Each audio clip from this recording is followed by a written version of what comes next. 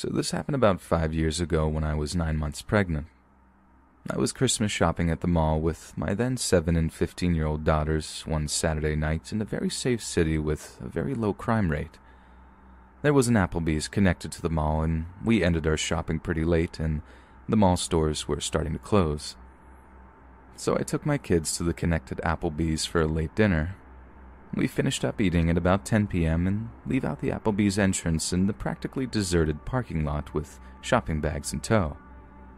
As we got to the car, I was in the middle of maneuvering the shopping bags on my arms to find my keys, when a 50-ish-year-old crusty-looking guy starts walking up from somewhere in the parking lot with shaggy gray-white hair and a faded flannel shirt and old jeans. I noticed him briskly approaching when he was about 40 feet away, and he said, "This is a stick-up. Give me all your money." My blood ran cold, and I stared at him owlishly and shakingly said, "What?" He then said he was just kidding and came up and stood right next to my daughters, who were standing on the other side of the car, waiting for me to unlock the car to let them in. He then starts making small talk with me and my girls. He's asking things like if they were being good girls for Santa, how old they were, if we got all our Christmas shopping done, what kind of things did we get. He didn't seem drunk, high, slow, or mentally challenged at all. He was very coherent and seemed of sound mind. Mind you, I was a heavily pregnant woman, alone with my 2 daughters in a mostly deserted parking lot at 10 o'clock at night, who was being approached by a stranger who came and stood right next to my kids on the other side of the car, just shooting the breeze, talking to me and my kids with his hands in his pockets and occasionally looking over his shoulder. I didn't want to aggravate him, so I was politely conversing with him and trying to look calm and nonchalant, while trying to disguise my frantic hands digging inside my giant purse for my car keys. This exchange went on for a couple of minutes while he periodically kept looking over his shoulder. I was silently panicking and trying to politely keep the situation from escalating by calmly and nonchalantly talking to him while also trying in vain to find my car keys to get us out of there. They were in there hiding good. I felt that at any moment he was going to pull a knife or gun or rob me, and my kids were right next to him, away from their mother on the other side of the car, and I couldn't find my car keys to get my kids into the safety of the car. He kept trying to engage them in conversation, and I could see that my oldest daughter was a little weirded out, and she kept glancing at me to gauge my assessment and reaction to the situation. Kids often tend to not recognize potential danger when they're with their parents, since they use us as their protectors. And being that he was only talking and acting friendly, and I was doing my best to stay calm, they were oblivious to the alarming situation we all were in, and being 9 months pregnant, and that I was no match for this full-grown man, especially if he was hiding a weapon on him. While still desperately digging for my keys, I tried to politely give him hints that the conversation was over by saying things like, "It was nice chatting with you, but I gotta get these kids to bed," and "It was nice meeting you," and telling my girls to say that it was nice meeting him too. My polite attempts to get this guy to leave wasn't working because he kept sidestepping my attempts and asking them what their favorite school subjects are and how nice young ladies they were, etc., while I was struggling with the shopping bags and digging in my gigantic, cluttered purse for my car keys. My outgoing 7-year-old was completely oblivious to how not okay this situation was, because he was being friendly and because of the whole "I'm with mommy, so I'm safe" child mentality. So she started to talk about what she picked out for Daddy for Christmas and started enthusiastically talking about kid stuff and asking him if he knew what Minecraft was, etc., and keeping this creep from leaving us alone by keeping him engaged in conversation. They didn't realize that I was becoming desperate to get them out of there. Then I suddenly felt this sinking feeling of dread when I realized that I may have lost my keys in the mall, and that we were stuck outside with this strange man who kept looking over his shoulders and was showing no signs of walking away, and I was thinking that he was waiting for the perfect moment to pounce. All he had to do was grab one of my girls and threaten their life, knowing it would make me do whatever he wanted as long as he wouldn't hurt them. I started to feel my adrenaline start to spike, and my heart and stomach started doing flip-flops, and I felt like at any moment something was going to go down, as the gravity of realizing that there were no other people or witnesses around, and that we were totally alone with him, and at that moment, the odds were stacked against us, and that he has his chance. Then he all of a sudden was like, "All right, it was nice talking with you, see you later," and walked off in the same direction to which he came. It wasn't until then I found my car keys and unlocked the car and told my kids to get in fast, and I got into and locked the doors and started the car and drove out of there. My 15-year-old lightheartedly and jokingly said, "Okay, that was weird," and laughed. I was overwhelmed with relief, and then I was confused over what just happened. I thought to myself, why would a guy of seemingly sound mind think it's totally acceptable to go out of his way to just approach a woman and her kids in a deserted parking lot late at night just to chit-chat? But being that nothing bad happened, I brushed it off and joked about it too. When we got home, my husband greeted us and asked us how shopping went, and I said it went well, and my 15-year-old told him what had happened in the parking lot and how weird it was, and was kind of joking about it. I started joking too, saying how I was mentally having a panic attack while trying to look calm, and I started making fun of myself by telling my husband how I was attempting to inconspicuously rummage through my purse to find my car keys.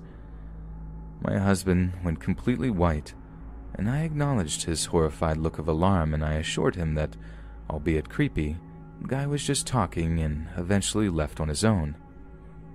Now, my father-in-law is a retired sheriff deputy, and my husband went through police academy training after graduating high school. He decided to go to business school instead of becoming a cop, and being that the knowledge he gained from that, plus growing up with a cop for a dad, I found out why my husband looked absolutely horrified when I told him the details. What my husband told me completely rattled me to the bone. My husband told me that he was 100% sure that the reason why the guy was hanging around us and chit-chatting was because he was waiting for me to unlock the car, and the reason why he was standing next to our kids was because once I unlocked the car and the kids started to get inside, he was most likely going to force himself into the car with the kids and hold a knife or gun to them to gain leverage on me to force me to cooperate, knowing that I wouldn't abandon my kids, which would force me to get into the car with them and do whatever he wanted to me, which most likely would be to drive to a remote location to do God knows what. And being that he wasn't wearing a mask, suggests that his intentions were to also leave no witnesses to identify him. I then remembered that he was positioned by the backseat passenger door where my 7-year-old was standing by, waiting to get in. My husband then told me that the most likely reason why this guy ended up leaving was because it took so long for me to find my keys, and the longer it took, the more anxious and spooked it made him. And the whole time, I was desperate to find my keys, which, through some sort of divine intervention, stayed hidden in my purse, thus saving us from potentially being abducted.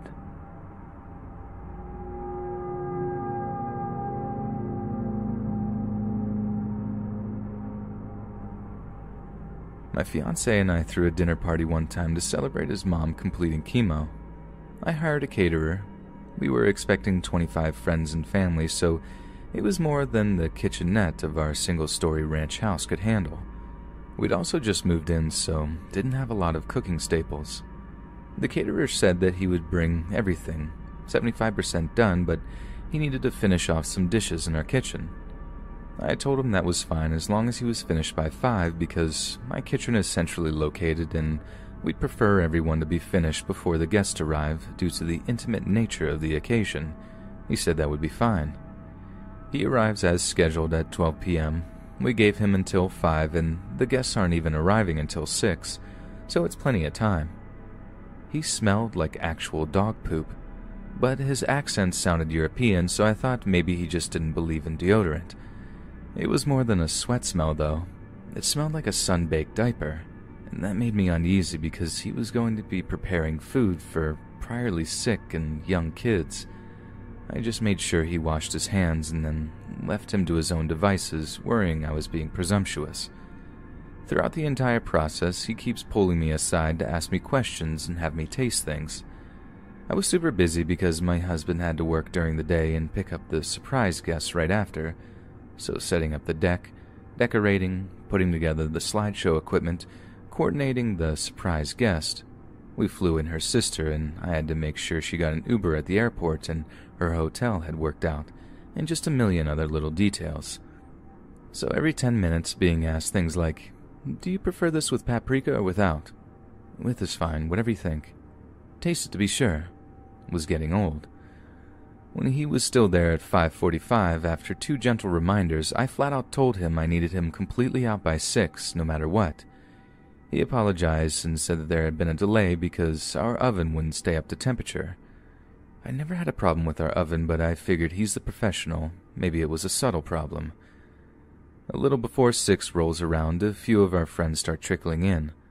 I decide to tell him whatever's done is done, and whatever isn't, he should just put in the fridge, but he's nowhere to be found. I got out on the deck to ask my friends if they'd seen him, and he's out there, alcoholic beverage in hand, out of his chef whites and now in a tee and jeans, mingling with my friends. I walked out just in time for him to introduce himself to my cousin-in-law as a good friend of mine. Nope. Too weird for me. I met him in person for the first time barely 6 hours ago. I told him he needed to leave, now. So he goes inside and gets his bag and makes a beeline for my bedroom. I'm taken aback. I say, "Excuse me, where are you going?" And he says, "To change." So first of all, we have a guest bathroom clearly visible. Second, why can't he wear a t-shirt and jeans home? I tell him I'm not comfortable with him going in my room, but he insists it'll only be a second, and goes in and shuts and locks the door. I couldn't even get a word out before he went in and felt helpless. I was going outside to ask one of my friends to help me usher him out, but at that point my fiancé got there with my aunt-in-law. I had to explain the situation to him, nearly in tears at that point, and he was like, "What? He went in the bedroom? Why?" So he pounded on the door, and the caterer came out, still in a t-shirt and jeans, and my fiancé said, "You should not be here, you need to leave." And the caterer said, "Excuse me? This isn't your house. It's not up to you to decide." And my 6'4", 260-pound fiancé tells him, yes, actually, it is his house, and puts his hand on his back and guides him to the door. And the caterer says, "I thought she lived here." And he says, "Yes, my fiancé lives here with me." And the caterer goes nuts. He turns to me and screams, "You lied to me!" I have no clue what he's talking about. He starts yelling about how I led him on and calling me all sorts of terrible names. I don't know who he thought the man in the pictures with me around the house was, so my fiancé says, "Oh no, you won't talk to that way in my house. Find the door." And the caterer goes in the kitchen and starts throwing the trays of food out of the refrigerator and on the floor. At that point, my fiancé realized 2 of his brothers, both currently offensive linemen at the college level, had come in and were on the deck. He signaled to them, and they came inside, and he basically said that this guy was harassing his fiancée. Since they're a family of all boys, and my fiancé is the first to get married, they don't get to flex their protective muscles too often and jumped at the chance to toss this guy out. The party then went out as planned, but I insisted we just ordered pizza and throw out all the food he made. My fiancé and friends kept saying, "Isn't that a bit much?" But I was insistent. We went out late drinking with his brothers and got home at around 3 a.m. and passed out in our room. At around 5 a.m. I was woken up to the sound of the door opening. I figured either we forgot to lock the door in our drunken stupor and it blew open, or one of his family forgot their keys or something in the house and didn't want to wake us. His parents and his local brother have a key. But his parents never, ever, ever let themselves in when they know we're home, and his brother had even more than we did and was definitely not awake and driving around at 5 a.m. It wasn't nearly windy enough for the door to have blown open. It had been tranquil all night. So I wake up my fiancé and whisper, "Someone just came in the house." And he said the same thing. Probably just my brother left his wallet or something. I figured I'm being paranoid and try to put it to rest when I hear a loud crash sound. With that, my fiancé was up and on his feet in one movement. He told me to lock myself in the closet and call 911 while he went and looked around. As I was pulling out my phone, we hear the distinct accent. "Hey, hello?" And I realize it's just this insane caterer. I'm not worried about this caterer physically overpowering my fiancé, or me for that matter, so I charge right out there. The caterer is shirtless and clearly on something. He's taking the pictures that are just me off the wall and holding several in his arms already. He lunges towards me when he sees me. My fiancé gets between me and him and I call 911. Fiancé tells him that the cops have been called and that it's in his best interest to get off the property. Caterer says, "No, I have to make sure that she's okay." And I say, "What? Why wouldn't I be okay?" And my fiancé rightfully says not to engage with him and feed into it. My fiancé stays between me and him while I climb out a window. He watches as the caterer throws photos of us onto the floor. Fiancé didn't want to subdue or touch him in any way, so the caterer couldn't make any assault claims. He's begun to destroy our kitchen at this point, and when the cops come in, he is a butcher knife. My fiancé considered going for the gun safe when he first got the knife since we lived in our stand-your-ground state, but he decided the situation was hectic enough without introducing a firearm.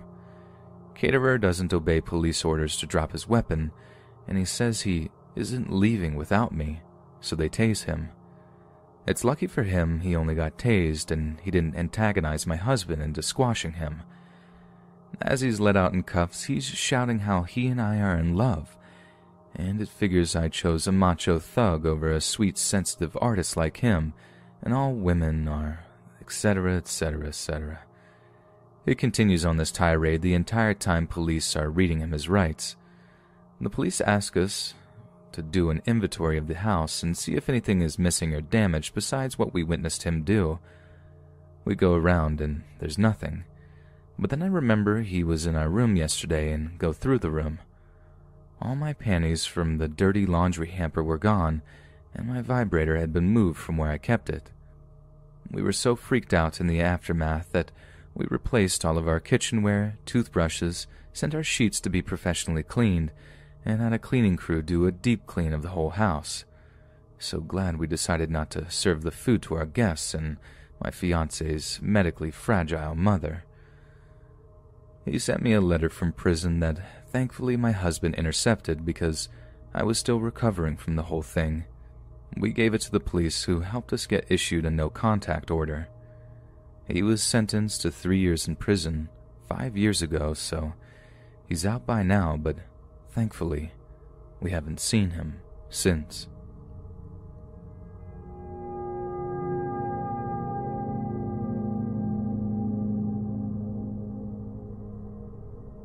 So I, a 19-year-old female, was at a house party a couple of days ago.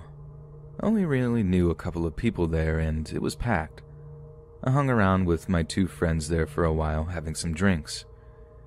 After a while, my friends went into this room that everyone was hotboxing. I didn't go because I really don't feel like drinking and being stoned at a party where I barely knew anyone, so I just mingled for a bit, then went on my phone talking to my other friends. I noticed this guy that keeps staring at me up and down and instantly felt my stomach sink. I'm no stranger to people trying to catch my eye to strike conversation or flirt, but I instantly had a bad feeling about this guy. I looked back down at my phone and sent my location to my friends, just letting them know where I was because things were changing from feeling chill to sketchy. There was a bunch of cans of soda in the kitchen, so I got up to grab a Sprite instead of having any more drinks. I brought my own alcohol. I never take drinks from strangers. As I'm there, the same guy that kept looking at me comes in and started trying to get me to take this drink in a red Solo cup. I was like, "Nah, I have a Sprite, thanks though." He kept trying though, and I was getting annoyed because he kept being super pushy, and I'm really blunt, so I was like, "Look, I don't want your drink or your company," and walked away. I thought that that'd be the end of it and pushed it to the back of my mind as one of my friends came out from the hotbox room stoned and happy. We hung out some more, and my friend wanted a cigarette, so I went out to the balcony with her. As we're there, she put her cigarettes on the ledge, and as she's talking animatedly, her arm pushed her cigarettes off and they fell down into the yard. I was going to go downstairs and outside with her to get them, but she told me that she had to grab something from her car anyways and that she'd be right back. I decided just to wait there for her. I'm on my phone and I hear the door open, and I expected it to be her. As I'm about to say, "That was quick," I spin around and am face to face with that guy from earlier. He just grabbed my face and kissed me, and I pushed at his chest and said, "Dude, did you not hear what I just said?" He proceeded to say something in Spanish. I can't speak Spanish, but I could pick up a few words he was saying, like puta and coño. I had a friend who was an exchange student, and she taught me all of the naughty words. I told him to screw off and went to push past him to go back inside, and he proceeded to push me up against the wall outside and try to kiss on my neck. That's when I pushed him away as hard as I could, but he then let go of my wrists and grabbed my throat, hard, while maintaining eye contact and smirking at me the whole time. Just when he used his other hand and grabbed my butt, my friend came back from getting her cigarettes, poked her head out and saw what was happening, and she tried to intervene, but he pushed her with his other hand. I heard her scream obscenities, and she tried to grab the closest guy to the door from inside and brought him out. A random heroic guy from inside then grabbed the crazy throat grabber, putting him in some kind of hold, and started screaming at him. He got kicked out. Pretty sure someone punched him in the face too. Everyone was super apologetic and said they didn't even know that guy and weren't sure who he even was. I wasn't about to call the cops or anything because, I wasn't going to get that party busted, but I went to the bathroom and immediately broke down crying. Called my friends. My friends here weren't sober enough to drive, and they came to get me.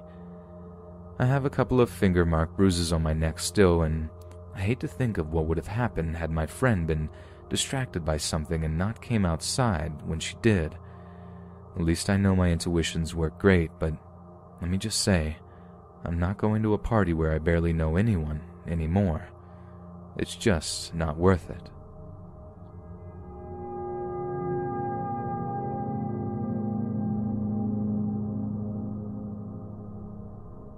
This story happened to me around 6 months ago.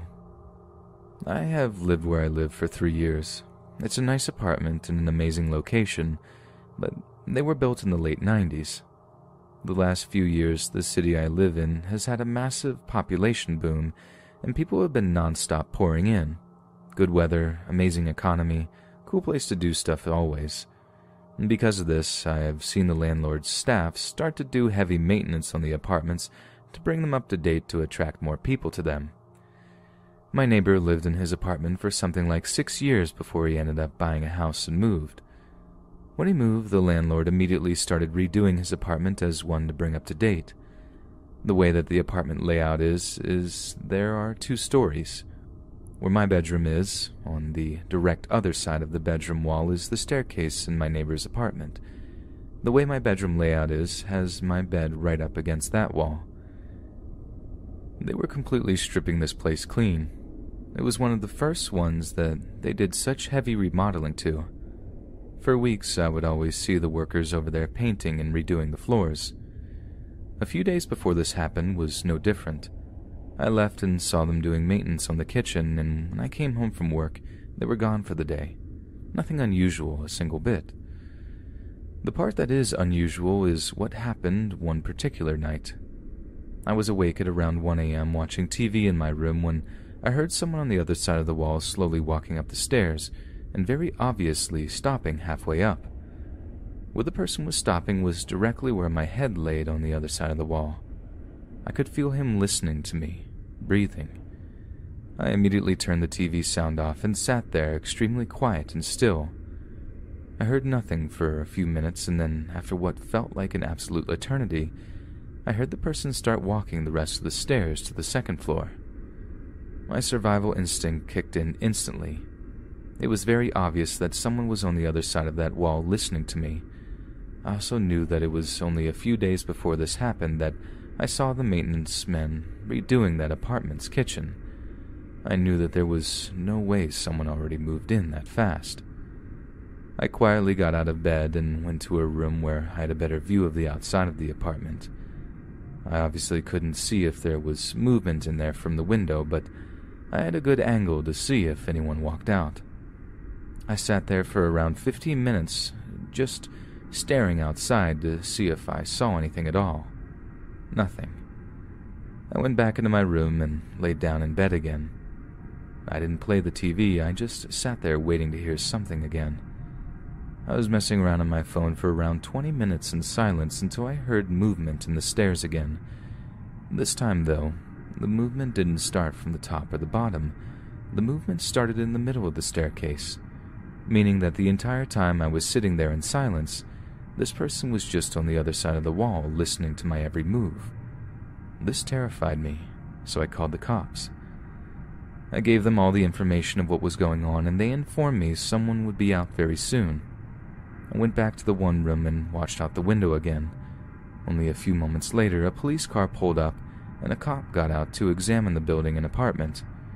He was looking around and shining his light in the windows. I heard him knock on the door and shortly after could hear him talking to someone, but couldn't make out what they were saying. I was totally puzzled by this. The officer walked over to my door and knocked. I went downstairs and he informed me very nicely that someone just moved in there. I laughed and was completely embarrassed. I even said to the cop that it was one way to meet your new neighbor. I felt embarrassed, but more importantly felt very relieved about the entire situation. I brushed the whole thing off as it just being late and my mind playing massive tricks on me. The next day I went to leave my apartment when I saw something that made me stop dead in my tracks. I went outside and only took a few steps towards my car when I saw maintenance over there carrying out the old refrigerator. I was puzzled. I walked over to the apartment and looked in the door that was wide open. The kitchen was still being worked on, and not a single piece of furniture could be seen. I was legitimately speechless. I walked over to a maintenance man and said, "Didn't someone move in here?" And he informed me no, that the apartment wouldn't be ready for showings until at least 3 weeks. I ran back upstairs into my apartment and called my landlord. I asked her if someone is staying there, and she said absolutely not. I told her about what I experienced the night before. She was floored. She told me that they would change that apartment's locks immediately. She also suggested that I call the non-emergency line to the police department and inform them that no one lives there. I did just that, and they asked me to come down to the station. I told them all of the information in detail of what happened. They were able to quickly figure out what officer came out to check out that situation so he could help identify the person who answered the door. The officer described the man in detail, and I confirmed that I've never seen him around the apartments before. There was a search around town for a few weeks until the whole thing just sort of fizzled out, and I stopped hearing about it and started seeing less and less patrol cars randomly in the parking lot. After that night, I never heard another thing in that apartment. Around a month later, an older couple moved in, and they're very nice. When I saw the moving van pull up, I went out to introduce myself to them, but to be completely honest, the only reason I went out there was to see if any of them matched the description of who the cops saw. Not even close. I'm certain that the person who was in that apartment got away with it.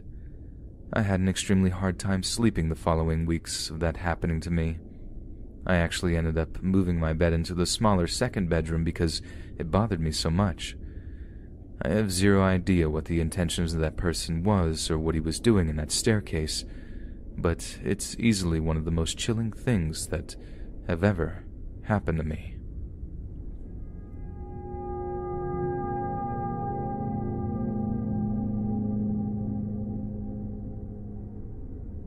Way back in 1991, I was in my second year of high school.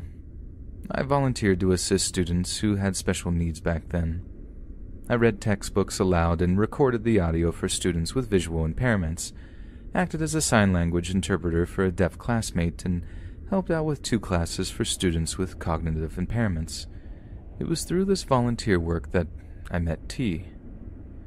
T had quite severe cerebral palsy, used a power wheelchair, and was visually impaired. I began as a textbook reader for her. It soon became quite obvious that she didn't really have any friends, as most of the kids who were not disabled really avoided those kids who were.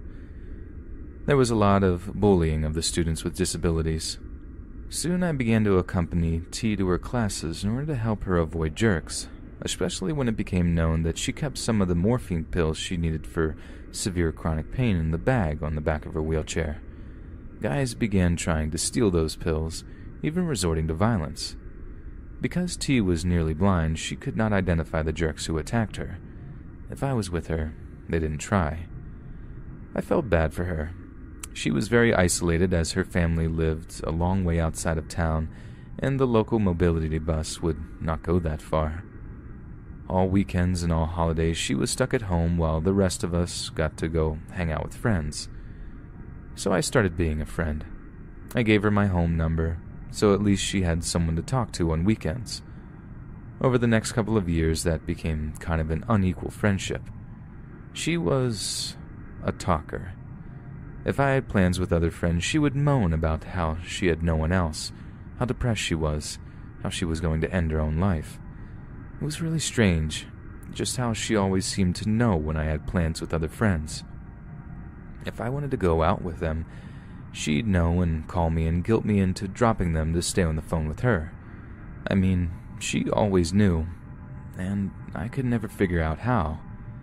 Being the naive, socially inept kid that I was, I'm autistic and social stuff is especially difficult for me. I fell for this manipulation. I'd get guilted out and cancel my plans with my real friends so I could stay on the phone with her. I didn't even like talking on the phone. My other friends and my mother did try to warn me that the way she was acting, dominating my time and manipulating me, was unhealthy and not the way a real friend acted.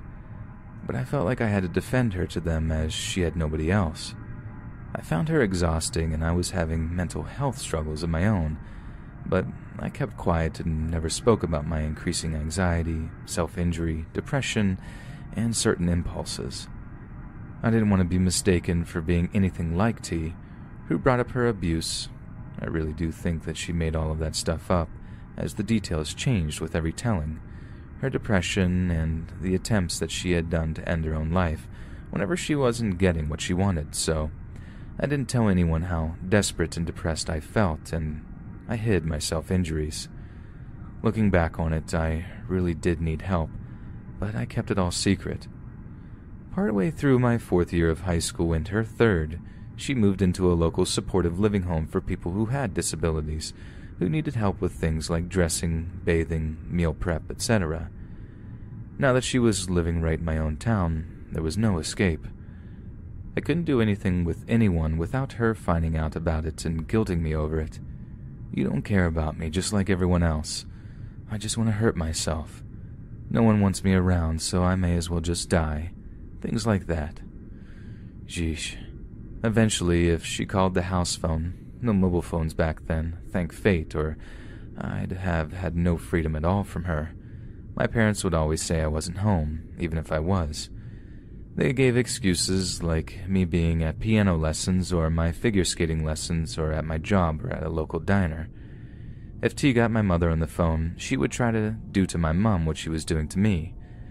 Thankfully, Mom was far better at setting boundaries than her daughter was, and would only talk with T for a few minutes before giving a polite excuse and hanging up. Finally, I graduated. I chose a university that was a good 3-hour drive away from home, in part to avoid T. She would not be able to get to my new city.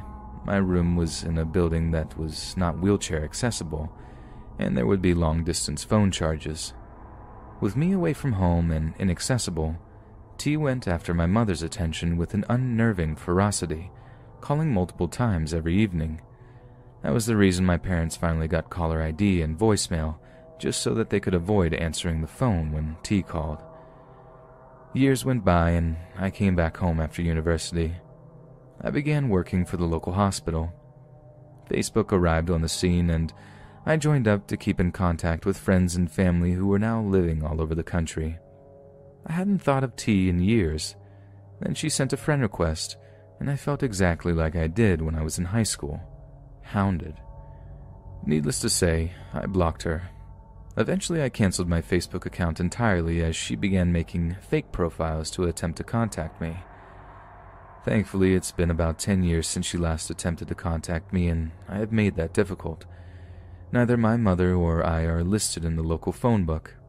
I don't use my real name anywhere online, and I am very cautious about giving my mobile number to others. I don't know where she is, but I do hope she changed her ways and finally has friends she doesn't have to manipulate into hanging out with her.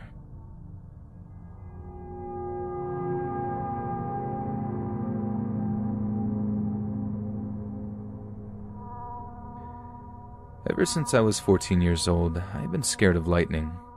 It started when I was out in a soccer field during a thunderstorm and lightning struck the fence, just over 100 feet away from me. The sound was deafening, and I can still remember the awful sensation of the sound vibrating through my whole body. But this wouldn't be my only incident involving a lightning strike that I came too close to. The next time it wouldn't only scare me, it would also be my salvation. When I turned 20, I moved out of my parents, who live in the capital of my country, to a small community in the south, and I have no intention of moving back. Sure, a girl that grew up in the city is used to the endless variation of restaurant, bars, stores that never close, in a city that never sleeps, but I like it here. Despite the low population of the community and something of a sleepy town stamp on it, it is charming with its colorful wooden houses, the seaside campus, and the smell of butter from the old butter factory as an eternal reminder of where you are. I can practically go out whenever I want, wherever I want, and meet a total of 10 people. The neighborhood cats and, if I'm lucky, a cute but lost hedgehog. There is one more reason why I appreciate living in a small town. It is how incredibly safe I feel here. In the city, you can barely be outside alone as a woman after 10 p.m. without feeling such discomfort that you feel compelled to check behind you once or twice every minute. All such discomfort, however, doesn't only happen after said time or during the darkest hours of the day. It can happen at any time. But that is something you learn, something I had to learn. I was 17 and it was the summer holidays. I was spending most of it at my then-boyfriend's house, and he lived with his family about 20 minutes outside of the city. I lived with my parents at the time in the city center, just along the green subway line, so if I wanted to get back home, I had to take the commuter train to the central station, walk across it and switch to the green subway line and ride a few minutes on there to get back to my station. I was then in one of my rebellious periods and had a month before bleached my hair. I loved it at first, but after a while my roots started to show and I realized my mistake. My angel of a mother had tired of my fuss over it and booked me at a hairdresser's so that I could go back to my natural, deep brown hair color. The day for my appointment at the hairdresser came and I was as usual at my boyfriend's, but I needed something from my parents' apartment first, so I put on my headphones and jumped on the commuter train. I switched as usual to the green line and sat near one of the doors that I knew would line up perfectly to where I would get off. I like to crowd watch when I travel, not to stare people out or anything like that, but just to look at people and think about where they are going, what they are doing for work, and maybe make up a story about them. It is kind of a game that I often find myself playing on the subway or commuter train. I played that game that day. I looked around at people, and where there was one station left until my stop, my eye struck to a man who was sitting a few feet in front of me. He was tall, perhaps in his mid-30s. His hair was dark and scruffy, wearing dark clothes and big boots. He sat with his elbows leaning against his knees, crouching slightly down towards the subway floor. Today I don't remember what my analysis or fictional story was of him, but I know I saw him. The woman in the speakers shouted out my destination, and I stood up and went to the doors and stepped off.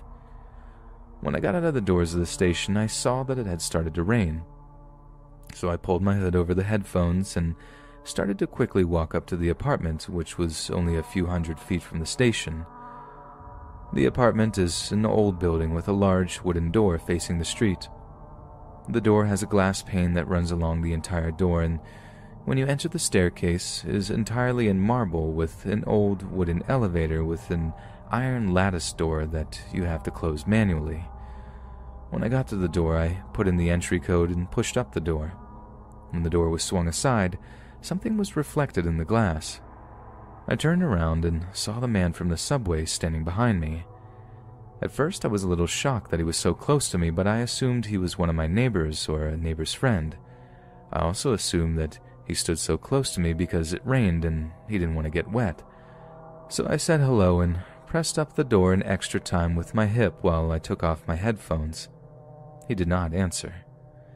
I went to the lift and pressed the button, but I heard that it did not start, so I assumed that the neighbors had opened the lattice door to park the elevator at their floor while they locked their door.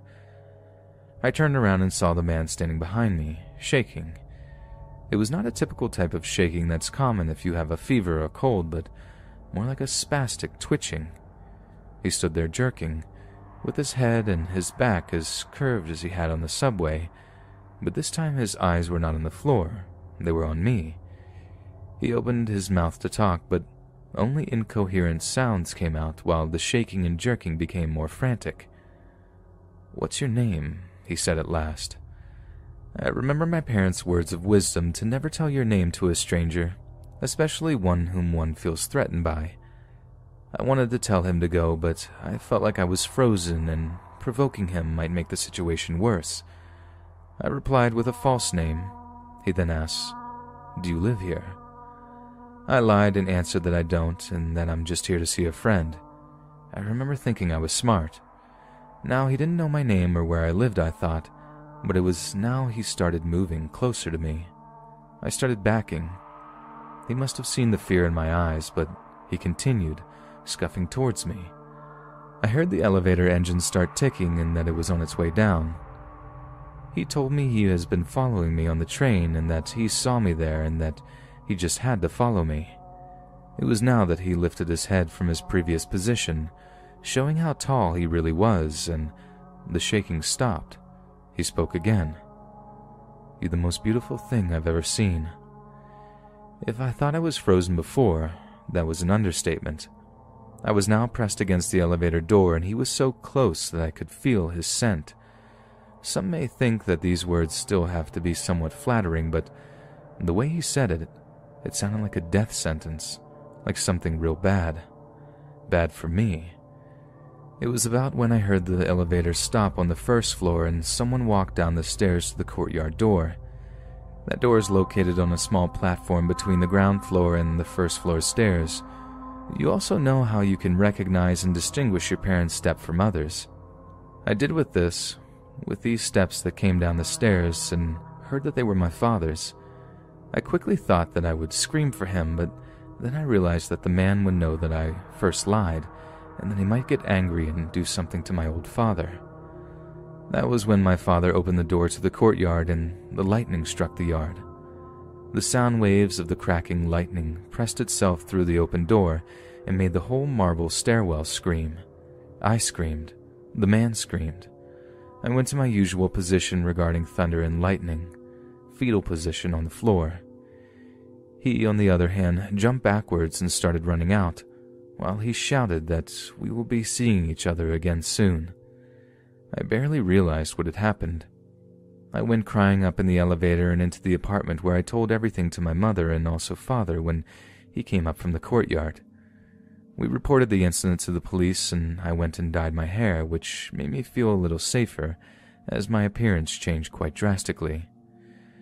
I was still a little scared after the incident, but also confused. I just kept thinking about what he was saying when he ran out. We will be seeing each other again soon. I knew at least that. I absolutely did not want to see him again. However, I didn't get what I wanted. About a month passed, and I had practically forgotten about the situation. I was on my way to the central station to meet up with my boyfriend who was on the commuter train on his way to me.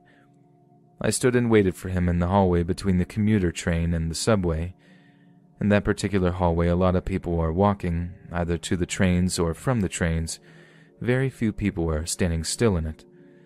As I said, I stood there, looked down the hallway from time to time to try to see if my boyfriend had come yet, when I see someone else standing still. There was someone standing on the other side of the crowd, and although everyone goes in different directions and creates a kind of blurred effect on him, I see who it is. I freeze just like before.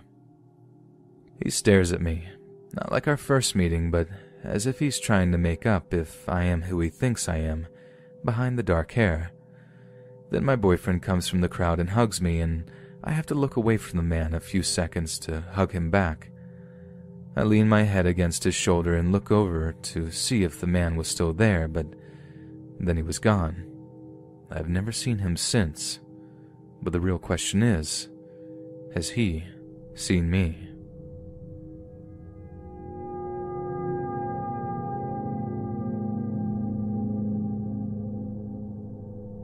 This happened to me a couple of years ago. At the time, my fiancé didn't believe me, but I've been convinced for several weeks that someone was watching our house. Several Amazon packages stolen, cigarette butts by the front door when neither of us smoke, doormat has been moved. We had just moved to the area recently, and I was really uneasy about all of this. My fiancé teased me for watching too many murder mysteries and crime shows, and I eventually dropped the subject. One night, we're in bed together, nearly asleep. Our cat starts being really loud, so my fiancé gets up to feed her and realizes we forgot to get cat food while we were out earlier. We both feel guilty about going to sleep knowing she's hungry, so he tells me not to worry. He'll run over to the little 24-hour convenience store that's maybe 5 minutes down the street. He gets dressed to leave, and I roll over to go back to sleep. I'm laying on my side in bed facing our window, and as he leaves, I can see his shadow on the blinds as he walks down the sidewalk. Didn't know it yet, but he forgot to lock the door. Maybe a minute or two after he leaves, I see his shadow pass by the bedroom window again and hear footsteps coming back up the sidewalk. I figured since he was tired, he probably forgot his wallet and had to come back. This has happened before. I chuckled to myself at how forgetful he is, and the front door opens. My cat jumps off the bed to go and greet him. What happened next took place over the span of maybe 3 minutes, but felt like 3 days. It was dark and dead quiet in our house, quiet enough I could hear my cat's little steps on the bedroom carpet suddenly stop. She then lets out the deepest, most terrifying growl I had ever heard a cat make. At this point, I hear a person take a few steps into our living room, shush her, and sneeze. It is definitely not my fiancé. I'm a woman, alone at night, naked in bed, scared out of my mind, and I have no idea what to do. This guy clearly knows my fiancé is out. Does he know I'm home alone? Is he here to kidnap or hurt me? My phone had died earlier, of course, so it's off and plugged into the charger. I know once I turn it on, AT&T's incredibly loud jingle is going to betray me, so for right now I'm on my own. Thankfully, we keep a shotgun by our bed. I slip out of bed, grab my gun, and crawl as quietly as I can toward the bedroom door, which was about 2/3 of the way closed. I can hear the creep rummaging through our stuff in the living room, and he sneezes again. This idiot. I peek through the gap in the door, and the outside light is just barely bright enough to illuminate a man hunched over our entertainment center, his back to me. I silently open the door the rest of the way and stand up, still 100% naked and 100% determined to keep myself and my cat safe. I muster all my stupidity and courage and cock the shotgun, and in the deepest booming voice my body will allow me to make, I bellow out, "What do you think you're doing?" I've never seen a human jump so hard or run so fast. I scared the creep so badly he about launched himself into orbit. I got one good look at his back as he ran outside into the darkness, and then he was gone. I slammed the door shut behind him and yanked my terrified cat out from under the couch by the neck. We booked it back to the bedroom with my gun. I held her so close to my chest and just started sobbing while I struggled to turn my phone on and dial 911. My fiance got home with a can of cat food moments later and immediately noticed the PS4 on the ground and other electronics moved around. He found me in the bedroom flipping out, and I barely got any words out to explain what happened before the cops showed up. They were super nice, but unfortunately there wasn't much else they could do. They didn't have a lot to go on, as I hadn't seen the man's face at all and couldn't really give them a solid description. Fortunately, none of our stuff actually ended up being taken, and more importantly, my cat and I were both okay. However, we were positive the creep lived in our area, as a few weeks later, someone we knew up the street was robbed in the exact same way. He left his door unlocked for a moment to run to the store, came back and all of his electronics had been stolen. I'm not sure if they ever caught the creeper. We got out of that neighborhood pretty quick. Just remember, lock your doors, people.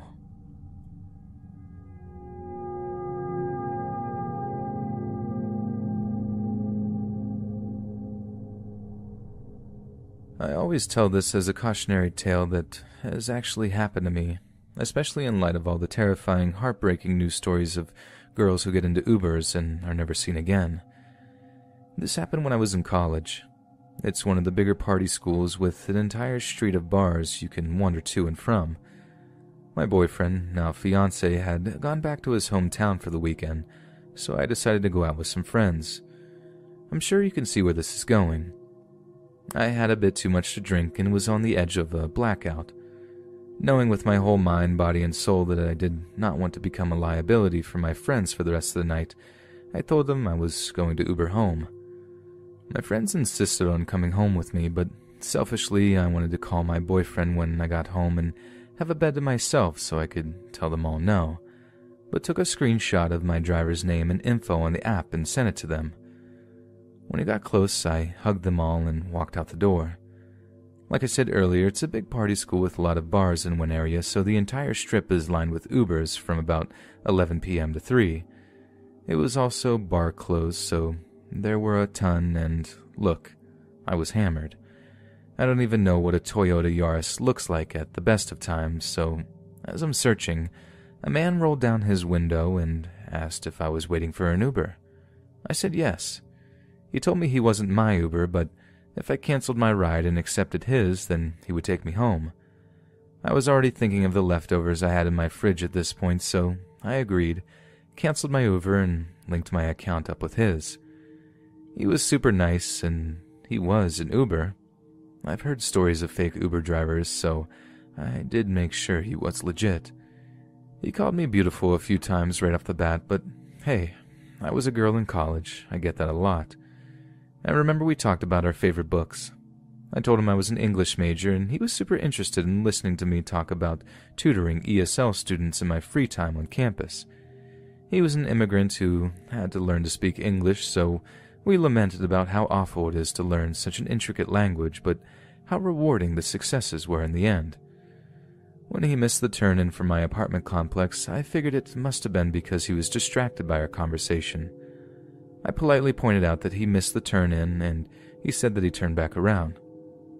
Rather than making a U-turn, though, he took the longest way to get back to my apartment. I was still in familiar territory, so I at least knew that he was going in the right direction, but I was starting to get nervous. It was around 2:30 at this time, and it was super dark, and no one was awake, let alone outside.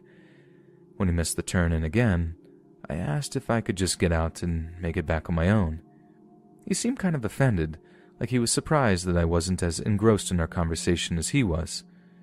I kind of jokingly told him that I was a broke college student and he was racking up my bill during a surge. That seemed to straighten things out a bit. He was all, "Oh, I completely understand," and turned back toward my complex. I was honestly so freaked out and drunk at this point that as soon as he pulled into my complex, I was like, "Okay, right here is fine, thank you," and pulled on the door handle when he came to a stop. It didn't open. I hit the little lock latch. Still nothing. "Let's go get coffee," he said. He clicked the button in the app to say that the trip was completed and clicked out of the app. At this point, I'm just trying not to look as freaked out as I felt. I told him I was tired and it was late and coffee was the last thing I needed at the moment. I tried the door again, just to make sure I wasn't drunk and handling the door wrong. Still didn't open. "We should just sit here and talk until you're feeling better," he explained to me. "We can go somewhere more private too if you'd like. Do you live alone up there?" At this point, I'm frantically digging through my purse for my phone. I'm done being polite. When he asked what I was doing, I told him I promised my boyfriend I'd call him once I was home safely. Wrong thing to say. He got incredibly angry that I had a boyfriend and didn't tell him about it. He asked what his name was, what he did for a living, and where he was right now at this very second. When I gave half-hearted answers, he got even angrier.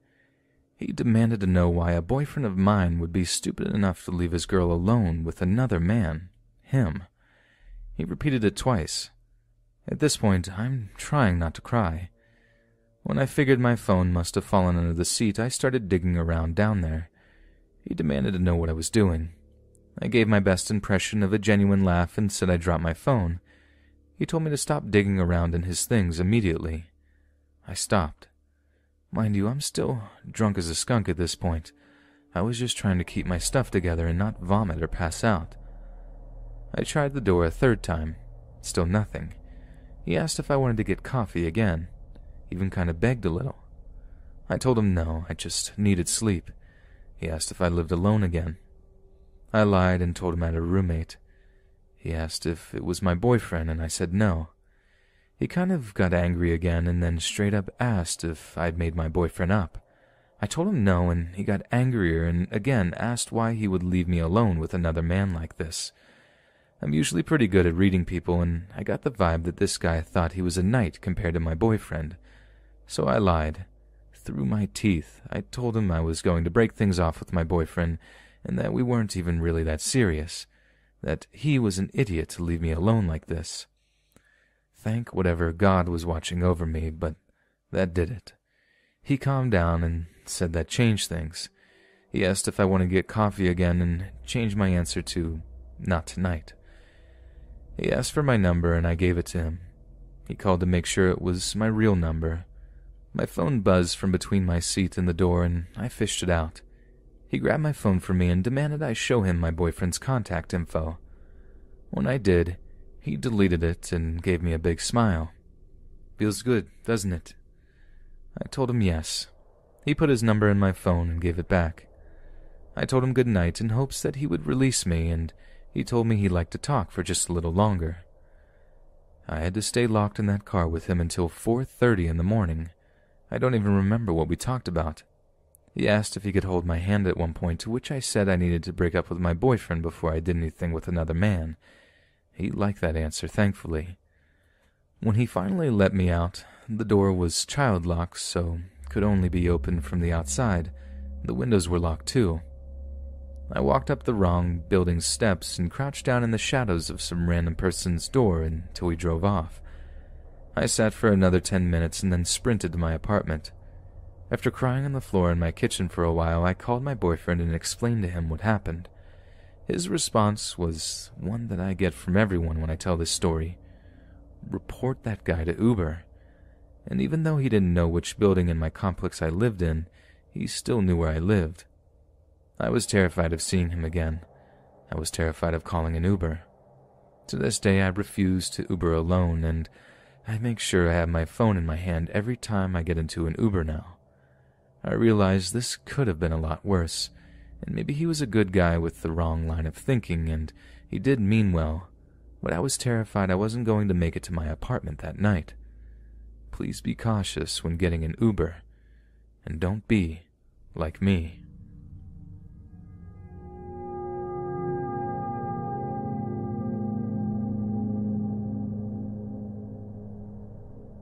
I spent all night reading through these yesterday. Some of these stories are truly bizarre. It inspired me to write about an incident that normally I hate to even talk about because it is honestly one of the most disturbing things that I had ever experienced. This all started in January of 2019, so relatively recent. For some background context, I am a young gay man living in a very populated city, so weird things are bound to happen, especially when using the gay dating app Grindr. I'm sure you've all heard of it. When this started, I was living in a biggish city in northern Florida, but had plans to move the next week. My two friends had come down to celebrate my moving away and also one of their birthdays. We hung out in my city for a day and then drove to Miami together. It was a lot of fun for the most part, but this story begins on the last day of my vacationing there. We were at a brunch place preparing to say goodbye to the city and drive back home so I could pack my things and relocate to where I live now, and I received a notification from Grindr saying that I had received a new message. I opened it up and the message simply said, "Hi," or something of the sort. It was from a blank profile, and it said it was sent using a feature called Explore, meaning this person wasn't located in Miami but lived elsewhere. I replied, not minding the faceless profile because a lot of men on that app are not open with their sexuality and might not want to take a risk of people in their actual life finding out about them. We make small talk, exchange names and such, and he seemed like a really nice person. He eventually sent me a few pictures of him, and he was very attractive looking. He asked me for my number, and I was so flustered by Miami and saying goodbye to our temporary friends that I just gave it to him without thinking about what could have come of it, and I regret this dearly. We texted over the next few days, and things seemed pretty normal. We talked a lot, just casual chit-chat, asking about our careers, goals, etc. Nothing strange. And then I noticed a notification from the Cash app that I had received $100 from a random username that I didn't recognize. The memo was an eggplant emoji. Gross. I was so confused and started texting my friends, telling them how a random person had just accidentally sent me $100, and how he'd have to keep sending me more in order to ask me to return it because you can only communicate with someone on that app if it includes a payment. We got a laugh about this, and I decided just to return the money because I would be really upset if I was on the other end of the equation and I had just graciously donated that amount of money to a random person. Before I was able to do that, though, my new Grindr friend texted me and said, "Don't ask me for any more. That's all I can give you. I will block you if you ask me to send you more." I was confused. I had never asked this man for money. I have no idea how he even got my Cash App username. I know you can look people up using their phone numbers, but I hadn't even linked my new phone number to that app yet. I replied asking him how he got my information, but he wouldn't say anything about it. I guess I just dropped it because, free money, and I'm an idiot for that. Time goes on and things are getting a little weird between our texts. He begins asking me to send him pictures of my feet, which in and itself isn't weird. I don't like to kink shame, but something just felt very off about him at this point. It's as if I was talking to a new person. I tell him that he needs to calm down a bit and that this was getting uncomfortable for me, to which he agrees. Time goes by and eventually he insinuates that I should move back to Florida, to the city where he was located so that he could take care of me. I firmly decline, which he says, "Well, then I will come to you." At this point, my alarm bells are going off, and I'm thinking, I've got to put an end to this. I don't reply right away, and he tells me he's always wanted to come to my current city. What? How do you know where I live? I didn't give him any of my social media, and even if I had, there's no way he could have known because I intentionally withheld any information online about me relocating, as I was tired of everyone knowing my business. I have always had my location on Grindr set to off, so he couldn't see where I was or even how many miles away I was from him. I told him that at this point, he needs to leave me alone and that I didn't wish to talk to him. I didn't block him, though, because I was starting to get paranoid and wanted to have a record of the things he would continue to say in case things got super weird, which, of course, it did.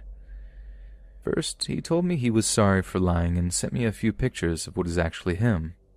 I hate to sound like a jerk, but something was seriously off with the way this person looked. Almost every picture had a very big, disturbing, ecstatic smile and big wide eyes staring directly into the camera, very close up. He was probably in his 30s and looked like he didn't care for himself very well.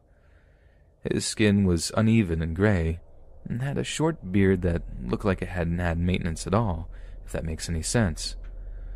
One of them looks like it might have been an accident because his face was blurry and he was angrily just staring into the camera with a hateful, evil expression on his face. He also sent me one of his mouth, but only his big smile pictured. Nothing else was in it. There were pictures of his apartment as well, and it looked almost empty other than a small table with a photograph of unknown people in it. Also, a fire hydrant was there. It was all very weird. I didn't reply to these, and that resulted in a string of angry texts from him telling me he wished he'd never met me and that he hates me. Throughout all of the weird, uncomfortable, and filthy texts he sent me, there are a few exceptionally disturbing things. He sent me a link to his YouTube page, which I did end up viewing, and the videos were literally just him talking to himself and making jokes to himself. There were 10 plus of them, and I was the first viewer, although they'd been up for months. If that wasn't weird enough, whenever he would pause in between sentences in these videos, I would hear faintly in the background what sounded like someone's muffled screaming, and every so often, after hearing the screaming, I would hear him try to hold back a very high-pitched, sinister laughter that sounded nothing like him. I could tell from the sound quality that it was something this man was producing and not a bystander. I also don't think he has many friends. Most of these videos have since been deleted, and I don't know why. I write poetry, and at some point he was begging me to send him poetry.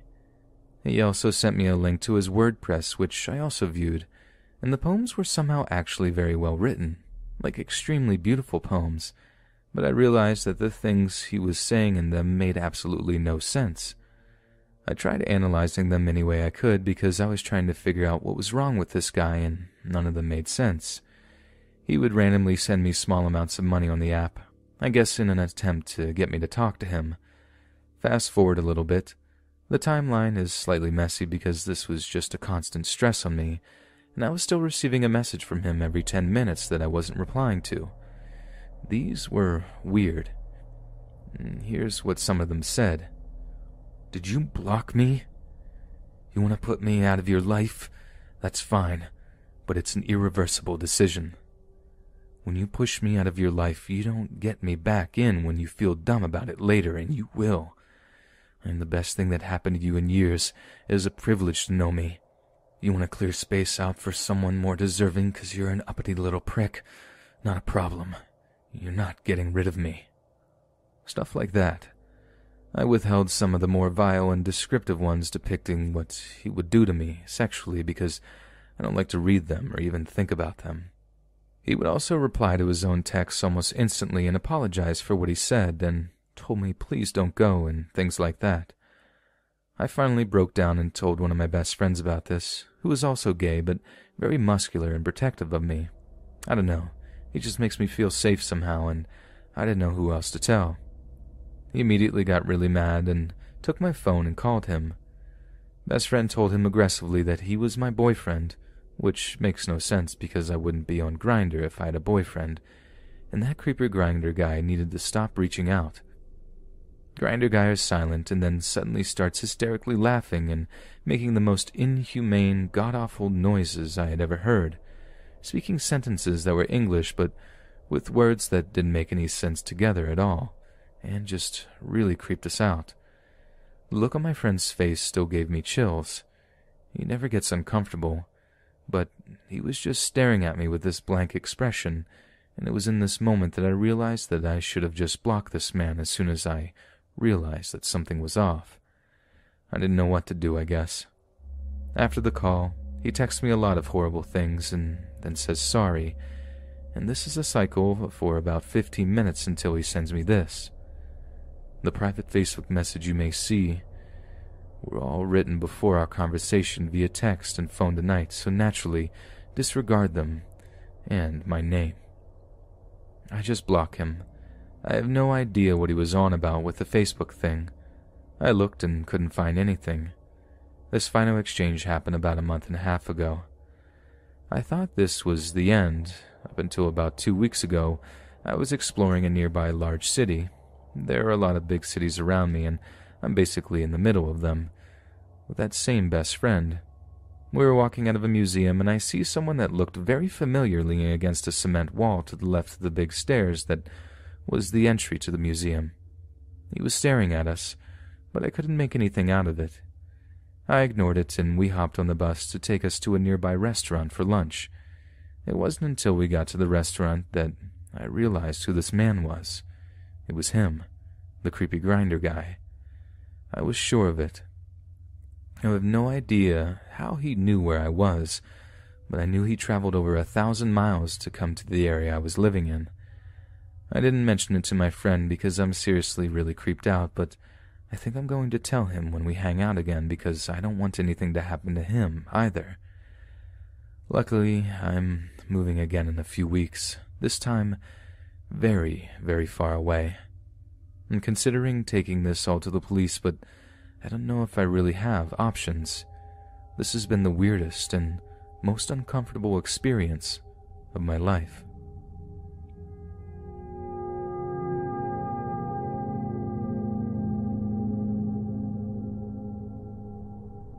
I love waking up in the dark and walking the sunrise with my dogs. I didn't intend to own 2 huskies and a German Shepherd mix, but they each found me, and I couldn't turn them away. We usually jog about 5 miles daily, often in the neighborhood, but nearly as often, I load us up in the van and drive 10 minutes to the wooded metro park. I love it there. They offered some trails that allow quads and motorbikes, some bicycles and skis, some just people, and last year they opened up a new one that allows pets. It's a 5-mile loop into the area farthest from the city. We live on the northern edge of town, but in the dark with no leaves on the trees, you can clearly see the red glow of the CVS sign for the most of the hike. These are tamed woods with asphalt paths and concrete fire pits and rangers patrolling regularly, and the hospital behind CVS means there's emergency medical care in walking distance. I was up coughing again in the night. I had a serious case of pneumonia 2 months ago and was not fully recovered when the sinus infection hit me. I'm past the fever part, so we're walking, not yet jogging again, but after being up in the night, I didn't get up in time to go walk before I dropped my kids off at school. Then my youngest had an appointment, then I had to run a few errands, and then we had unexpected visitors right after school, and then they stayed for dinner, and finally I got the dogs into the van, and we made it to the park just before it started to get dark. I was irritated at all the little things that had kept me from my walk all day, but as we drove all the way to the back of the park, I realized we'd be walking the sunset, watching it over the lakes and the hills and through the bare trees. And the park was clearing out now. As it started towards dark, we would very nearly have the place to ourselves, and might not have to pull off the path to let others pass us. An amazing number of people who were afraid of dogs hiked the pet path. All of those little irritations had led up to the singular moment of beauty I would not otherwise have seen and appreciated. This was going to be a really good walk. Funny how life works out when you let it. I parked in my spot at the furthest end of the parking lot by the bathrooms. A mile-long, people, walkers or joggers only path looped through the woods and by the lake and came up by the bathrooms. I like to run it when I came here alone. It was a glorious walk through a Bob Ross painting. My mind cleared and my thoughts quieted, and I simply experienced the woods. My feet on the path, my dogs panting, the nature sounds, the beauty of the sky. I absolutely loved it. About halfway now, and the city's sounds had faded away till I could only hear the birds and frogs and insects all singing their songs of territory and mating and life. Crack. Utter silence and absolute stillness. My dogs and I turned instantly towards the source of the sound and froze. Behind us and to the right, the sound had come from the crest of a hill. I could see nothing and heard only the dogs panting. I waited for the nature sounds to return, and they did not. All 3 of the dogs slowly raised their ruffs, fur standing on end all around their shoulders and necks, tails held tall and proud, making themselves look larger and more threatening. I took a step towards them, and the female husky, the leader of my little pack, instantly put her ears back and her head down and pulled me down the path. All three of them left their tails and ruffs up, but the two males also put ears back and heads down and began to pull me, so off we went. The woods were still silent. We must have startled a buck on the slope of the hill, not seen him, and after we passed, he leapt up the hill and jumped a dead tree, and his hoof hit a dead branch, and the branch broke, crack, and scared everyone. Why were the woods still silent? Maybe there's someone up there. Homeless people must stay here sometimes. The bathrooms have heat so the pipes don't freeze. This is about as far as the path goes. It would have been a good place to sleep. Maybe he's setting up a shelter and... crack, broke a branch. Why were the woods still silent? We're about as far from the city as we could get in these woods, and you couldn't see the CVS sign or the glow from the streetlights or even hear the traffic noises. It was dark and still and absolutely quiet, except for the panting dogs and 4 sets of footsteps on the path. I wanted to run. The dogs wanted to run. Bigfoot.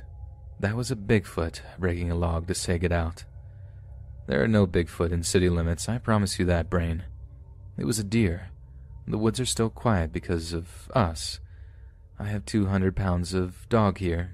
Yes, they're the big huskies, and another 200 pounds of me. Yeah, I'm a little fat, but I've got good muscle underneath.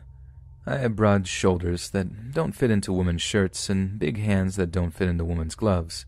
I can lift 100 pounds over my head. We are the scariest things in these woods. There's no bear, there's no wolves, there's no Bigfoot. There are deer, there are foxes, and there might be an angry raccoon, but we are the biggest, baddest, scariest thing in these woods. Unless there's someone with a gun. Shut up, Brain, you're not helping, I say to myself. The dogs had not stopped once to sniff or mark. Heads down, ears back, tails and ruffs still held high. They just wanted to go.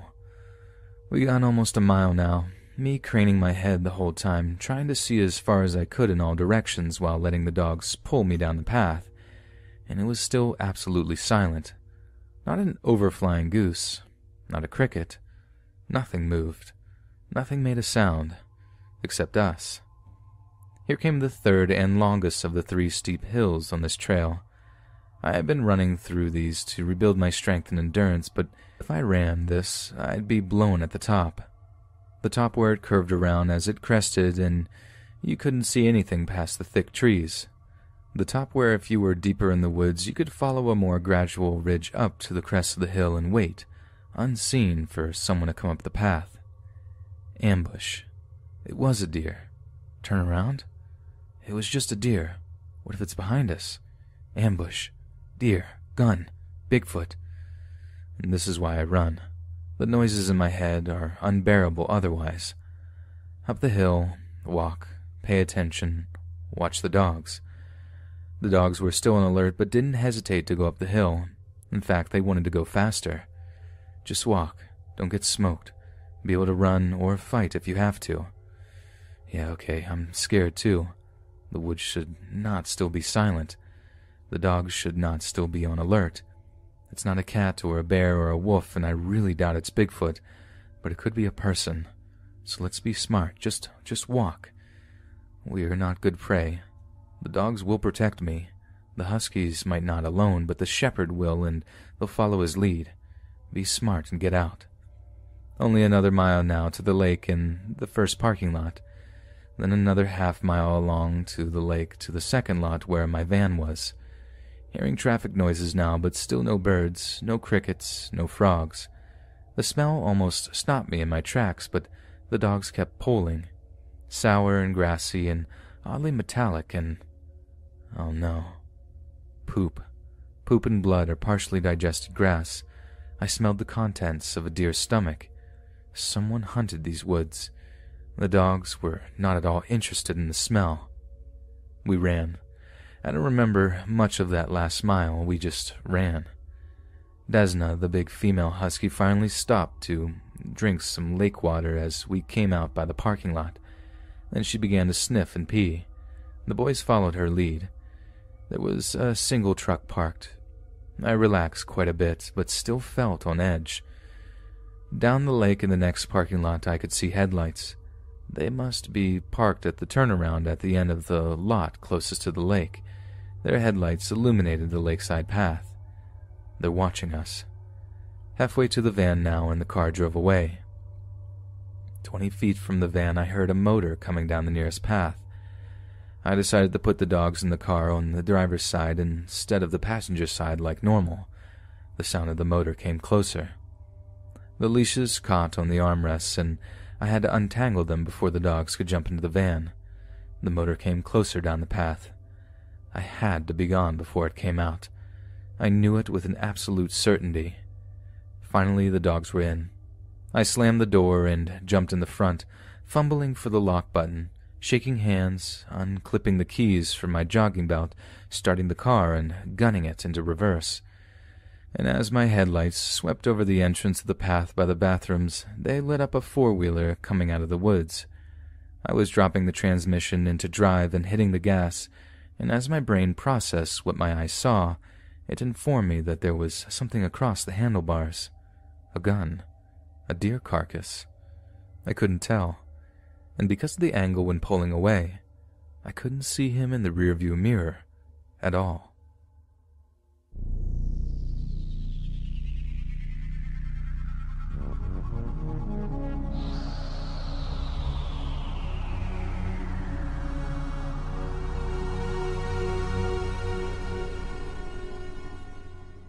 This story happened 3 years ago.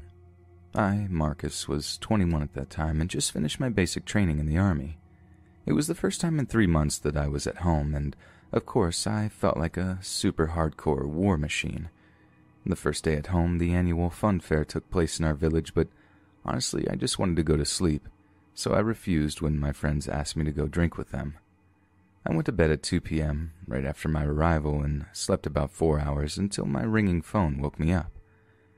I looked at the display and saw that Marie, my ex-girlfriend, was calling. We didn't break up in dispute and claim ourselves as still friends.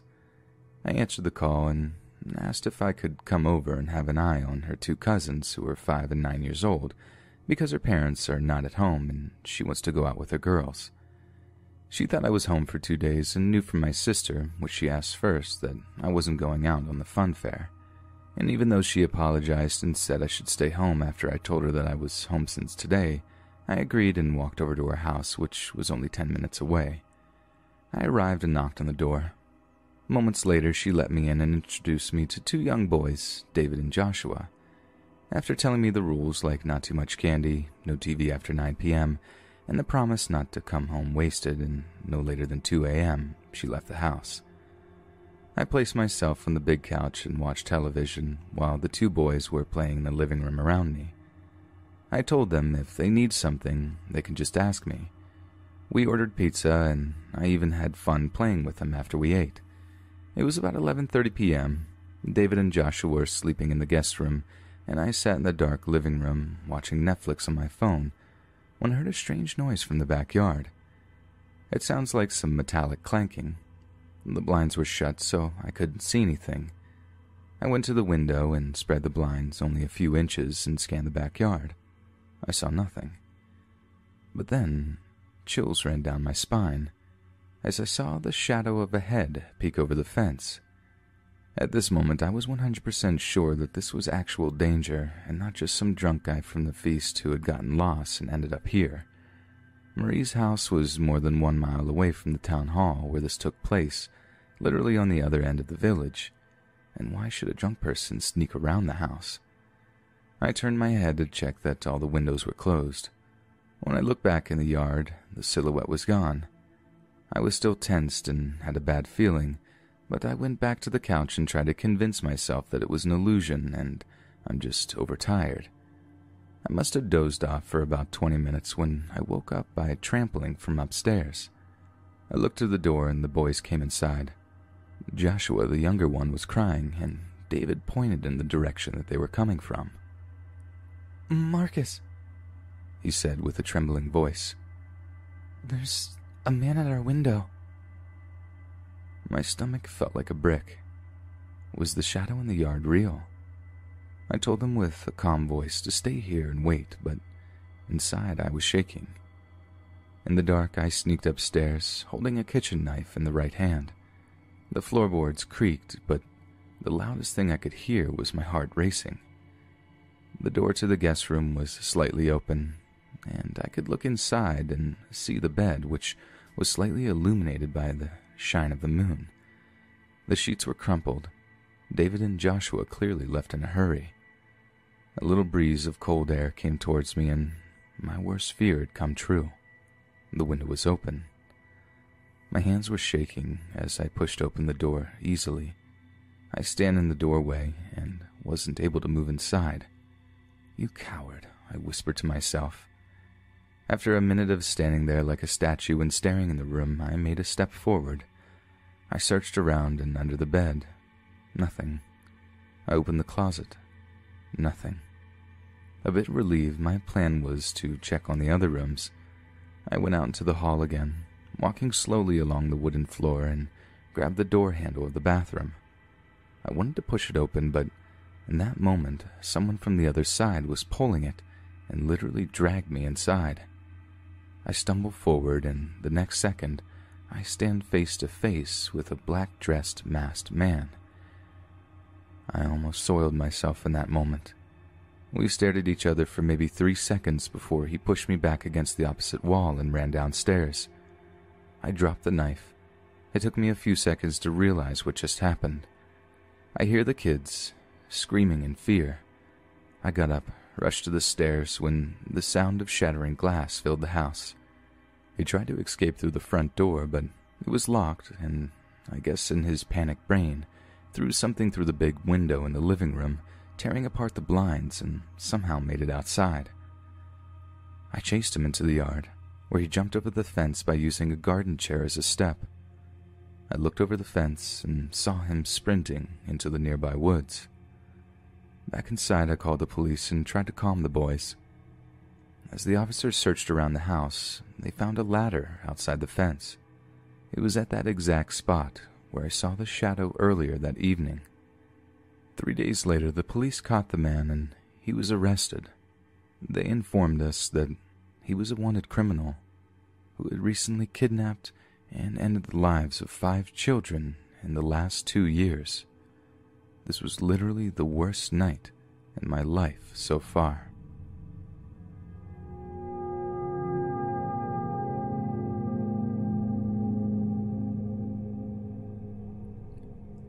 Let me preface this horrifying reiteration by stating that I was a 19-year-old female college student attending a rural university in Pennsylvania.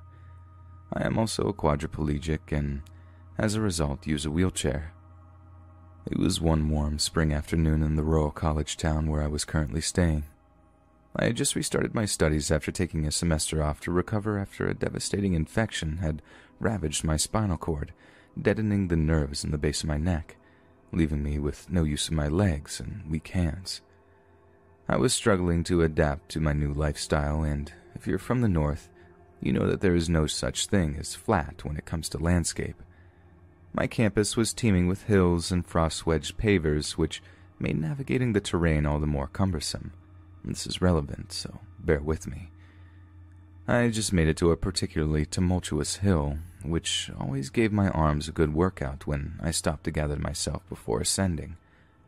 About halfway up, I had to turn sideways to keep from rolling back and catch my breath. Out of what seemed to be nowhere, a thin, bronze-haired boy appeared. "Hey there, you need help?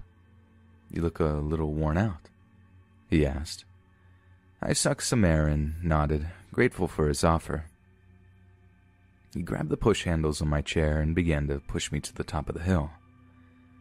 "It really is a shame that you have to do this alone. Being in a wheelchair can't be easy, but you make it look good," he quipped, still pushing. Thank you, I think," I replied, kind of annoyed. "Oh, I didn't mean it in that way. Pardon me. I just think you're beautiful," he said, apologetically. I nodded a thank you and pointed to the building to my left. "I can take it from here. I didn't get your name. Brian, sophomore philosophy major, he responded, smiling. I can take you to your classroom. I don't want you to wear yourself out before you go back to your apartment. My face flushed, and I turned to look at him. Ryan, forgive me, but how did you know I live in an apartment? His face twisted a sort of stifled grin mixed with regret. Oh, I've seen you come out of the square a few times, that's all. I turned away and without offering a farewell made my way to class unassisted. Here's the thing. Ryan couldn't have known I lived in the square. Local, but not very local apartment complex. Why? I didn't wheel from there to campus. It was too far. I always got a ride with a friend, Lacey, and she always picked me up in the parking lot behind the building, which was away from the street view. The only way Ryan could have known that I lived there was if he lived there himself, or if he just so conveniently had been in that parking lot when Lacey picked me up. Breathe. Why on earth would some random follow a crippled girl around? I wheeled to my class and for the next 2 hours sat in a haze. When class was over, to my surprise, who but Ryan, the philosophy major, waltzed into the room. Hey there, I figured you'd be done by now and wanted to see if you need any help getting to your apartment. Which apartment number are you? Maybe I could come by and we could study, I asked. Oh, I live on campus, but it's probably better you don't come over. My roommate is a little bit messy, he replied, visibly nervous. I'm sorry, I just thought that you might want to hang out, besides pushing me around, because of what you said. I do. I just don't think we should hang out at my place. Maybe yours, he said flirtatiously. Well, I did not think that one through. Tonight isn't a good night. I have voice coaching, but maybe tomorrow, I squeaked. I was so nervous, I knew I messed up big time and there was no coming back. I am not the type to really say no, and this was and will be my undoing. He agreed, but ended with something that will haunt my dreams for eternity. Apartment 109, right? The one with 2 peepholes and the butterfly art in the window? I was absolutely floored. I think by that point my jaw was paralyzed because it was on the ground.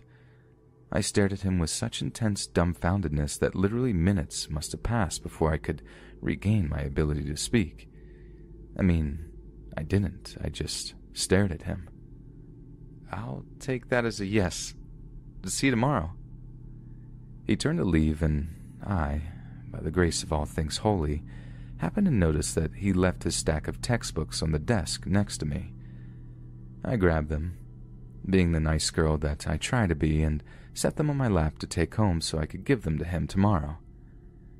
As I was leaving the building, the slight downgrade of the ramp caused the books to slide off my lap.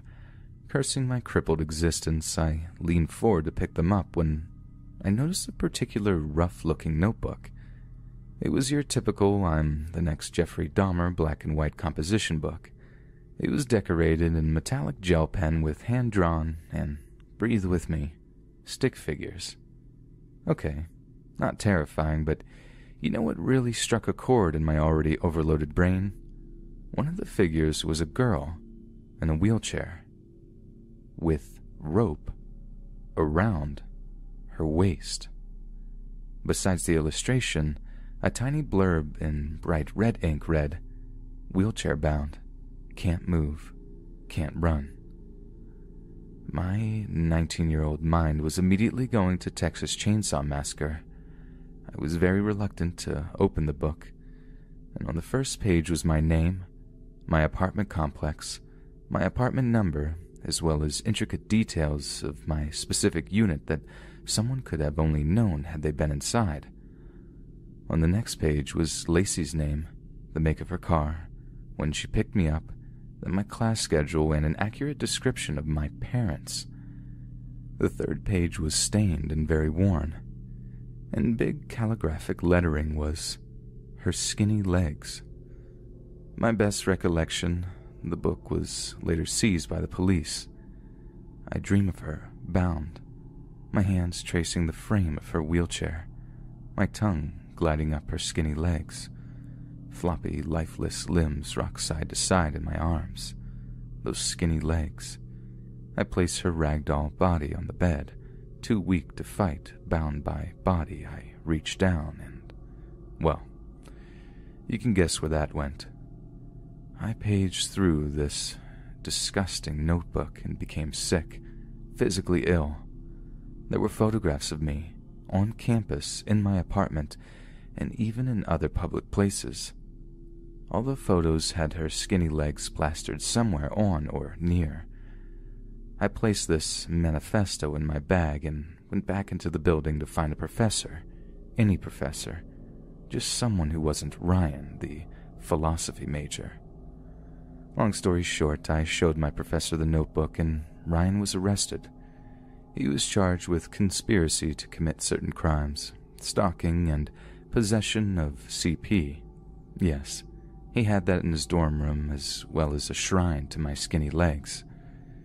I am now 26, living in a different state, and thanks to Stalker Boy, I will never view someone offering assistance the same again.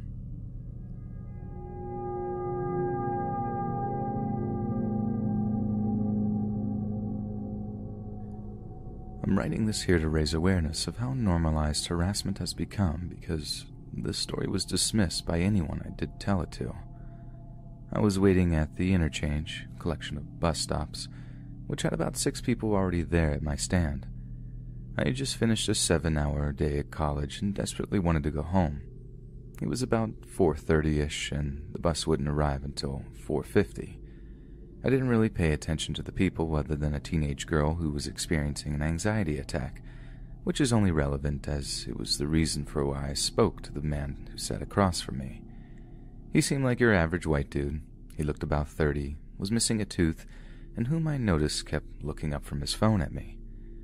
This man moved seats to sit next to me and began to ask questions like, "What's your name?" and "What college do you go to?" I couldn't lie as my lanyard around my neck literally gave him the information he was asking about. It was a conversation I had had with random people who had sparked conversation with me during the short bus journeys, so I answered him, not thinking much about it and holding my phone in my lap. He quickly changed the subject and began asking about intimate details about my relationships and whether I had a boyfriend, which stupid 16-year-old me replied no. I ignored the weird questions about my body count as it was definitely something that set off an alarm bell, and I did not feel comfortable talking to a complete stranger about it. In doing this, he started commenting on my body and looks, saying that any guy would be lucky to be my boyfriend, and reached out to touch my nose piercing. This obviously made me uncomfortable, and I brushed the weird comments off with thanks. He didn't stop with the comments and began to compare me to his celebrity crushes, Allison from Pretty Little Liars. Pretty weird for a 30-year-old to crush on a teen and ask how tall I was. I replied with my 5'6", and he said they didn't believe me. He proceeded to grab my arm and pull me up, making me stand up in front of him. I was surprised that he even laid a finger on me, especially with witnesses around, and I looked at him.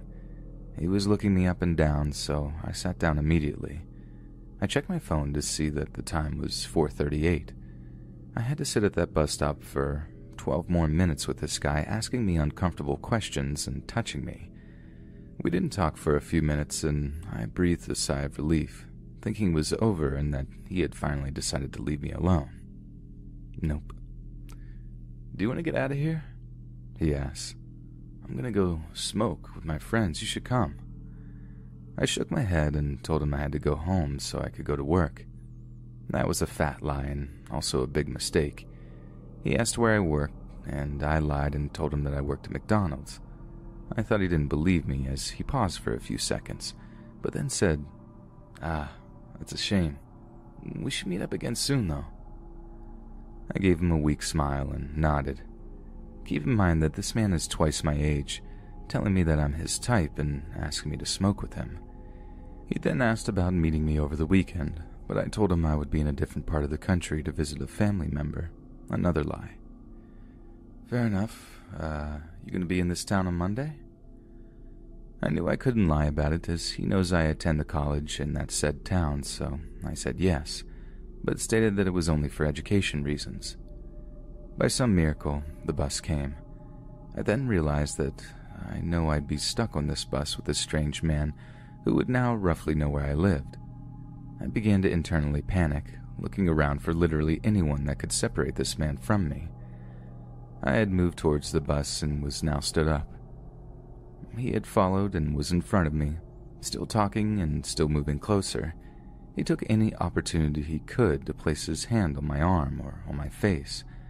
By this time, I was full-on shaking. I was terrified about telling this man to leave me alone. If he was bold enough to touch me in public, I had no idea what he'd do if I finally put an end to it. I noticed a woman glancing over at him and then at me, before walking over and taking his attention away from me. I took this opportunity to back away and could no longer hear the conversation she was having with him. He walked back over to me and said, "We'll meet again," before wrapping his arms around me without my consent and then walking away. The woman double-checked that I was okay and even sat next to me on the bus, telling me that she had been listening into what he had been saying to me and was watching his actions. She advised me to tell a trusted guardian and also the police about this man. I did tell my grandparents, who dismissed it immediately as it's something that happens to everyone. This experience has completely shattered any confidence that I had. I removed my nose piercing and dyed my hair in hopes that I would be unrecognizable to the man I only met once. It's been 4 months, and I think about him every time I have to go into that town and every time I have to use that bus. I have yet to see him, and I hope it stays that way. And to that guy who harassed me at the bus stop, I hope to God you haven't treated other girls the same way as you treated me.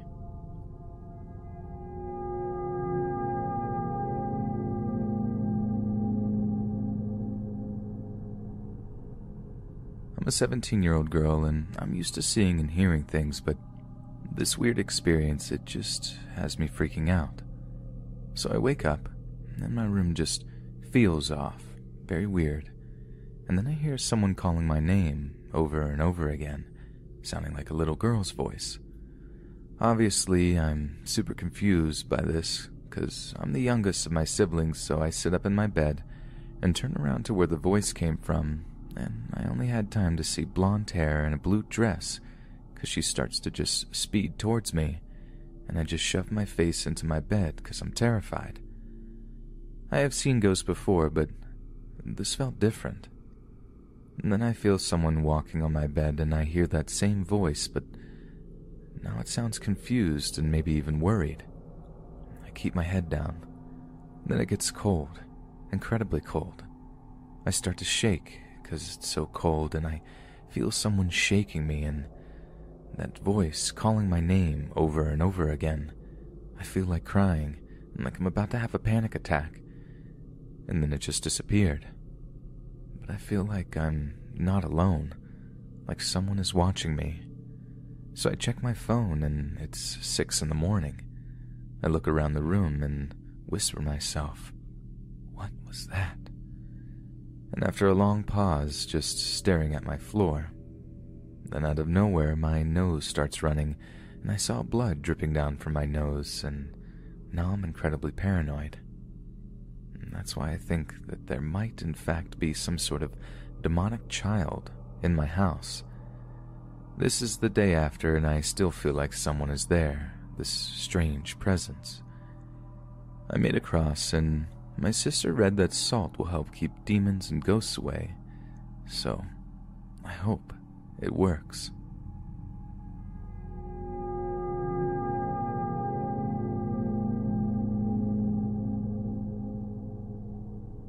Growing up, my father had a job delivering newspapers. Some of my earliest memories were going with him on the paper routes, and that is where I got my love for 80s metal and the peace of nightfall and nature. He did home delivery as well as deliver to businesses and even a hospital. This is where the story begins. I remember it's just a typical night delivering papers. The sky was starry, the moon was bright, and I believe it was a warmer month, possibly April. I remember we pulled up to the hospital to get out and deliver the bundles of papers.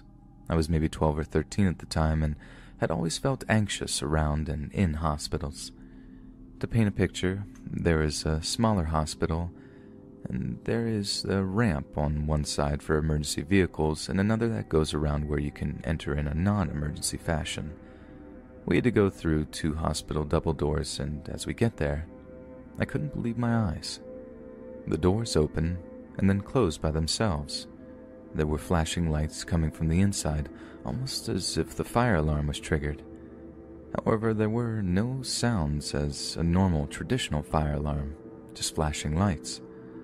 I looked down and there is a small area where you can just see the doors, and that's when I saw it. 2 legs of what looked to be from a little girl, maybe 8 or so. I don't remember past this part because I was so terrified. I don't remember the reaction of my dad or if he even saw what I was seeing. I never did ask him. It's like time froze at that point. To this day, and as I type this, I have no recollection of what happened after that. I assume we dropped the bundle off and left, but I don't really know. This is something I've contemplated on posting on here for a while. I can't explain what I saw that night, and some people might not believe me, but I assure you this is a true story.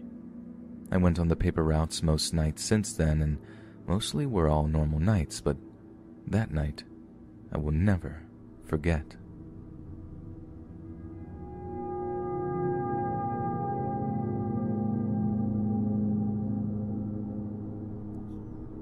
My parents are married, I am a female, and I have a younger brother who was 6 at the time. My parents like to move around, and we are rarely in the same place for more than 2 years. We just moved into a new house in Boise, Idaho. This house was possibly one of the most adorable houses I have lived in. To understand this story, you have to know the layout. When you walk in the front door, right in front of you was the kitchen and the back door to the backyard. To the left, you had the living room, and to the right, you had the staircase to the basement and a hallway. If you walk down the hallway on your left is the small bathroom, and farther down, there is my little brother's room and my parents' room. If you go down into the basement, you could either take a right or a left, but we had one of those circle basements where you could walk completely around it. If you take a left, you would get into the TV room and the door to our 2-car garage. Continue walking and you will get into our playroom, and connecting to this is my bathroom. There is a door on the left that leads to the playroom and a door on the right that leads to the right hallway. Right across from the right door there is our unfinished laundry room and shower, and farther down that hallway is my room. If you continue down that hallway, you would end up back at my stairs. So now we get into the story. When we moved in, I claimed the downstairs room and my brother claimed the upstairs room. Everything was fine for the first few weeks, but for some reason, I refused to sleep in my room because when I was down there, I would see orbs and feel a presence standing over me. Eventually, we would find lights turned on or doors left open that we had closed. My dogs would bark at seemingly nothing, and it was always cold for some reason. My grandmother had always been able to detect presences in certain places, and she refused to go downstairs. After about 6 months of living there, my brother began to have night terrors, something he had never experienced before. They began to happen more and more, and it was to the point that none of us were sleeping at night. One night my friend was over and we were falling asleep, and we heard something drop. We got up and looked over the side of my bunk bed, and the pillow that my little brother was sleeping on was in the doorway. Many nights we would wake up to his pillow in the exact place in the doorway. We had to put up with footsteps and voices almost every night. My brother's night terrors began to get even worse. After a year to the date of living in that house, my little brother woke up screaming, and he jumped out of bed, mumbling. My mom and I were asking him if he could hear me, with no response, until he screamed, "Yes, I can hear you," and began to punch a hole in the wall. Our wall was very hard, and my brother was a skinny 6-year-old, and there was no way he should have had the strength to break this wall. He began to shake and continued to repeat, "It's going to blow up. It's counting down." He repeated this for at least 5 minutes until his eyes unglazed and he just fell asleep. This became a weekly occurrence, and each time he wouldn't remember what happened. His anger was through the roof. He was constantly screaming, hitting, and kicking objects and people, threatening to hurt himself. One time he chased me with a butcher's knife because I accidentally spilled water on his t-shirt. Within a year, my sweet, forgiving brother became this horribly scary human being. Eventually, we moved out of the house after 2 years of torture. Recently, I brought up this story with my grandma, and she told me she went to see a psychic, and the psychic told her that there was a spirit of an angry soldier attached to my younger brother. She did some research on my house, and she found out that the entire neighborhood that I lived in was once a camp for sick and dying soldiers during the French-Indian War, and then my neighborhood was notorious for paranormal activity. It also was home to a fire station and a retirement home. Now, 4 years later, I'm now 14 and my brother, he's 11. He still remembers nothing and he doesn't have night terrors anymore, but still has anger problems. Me, this still terrorizes my dreams and I can't go back in that neighborhood without getting the chills. My mom and grandma refuse to talk about that house and I feel there is more I don't know.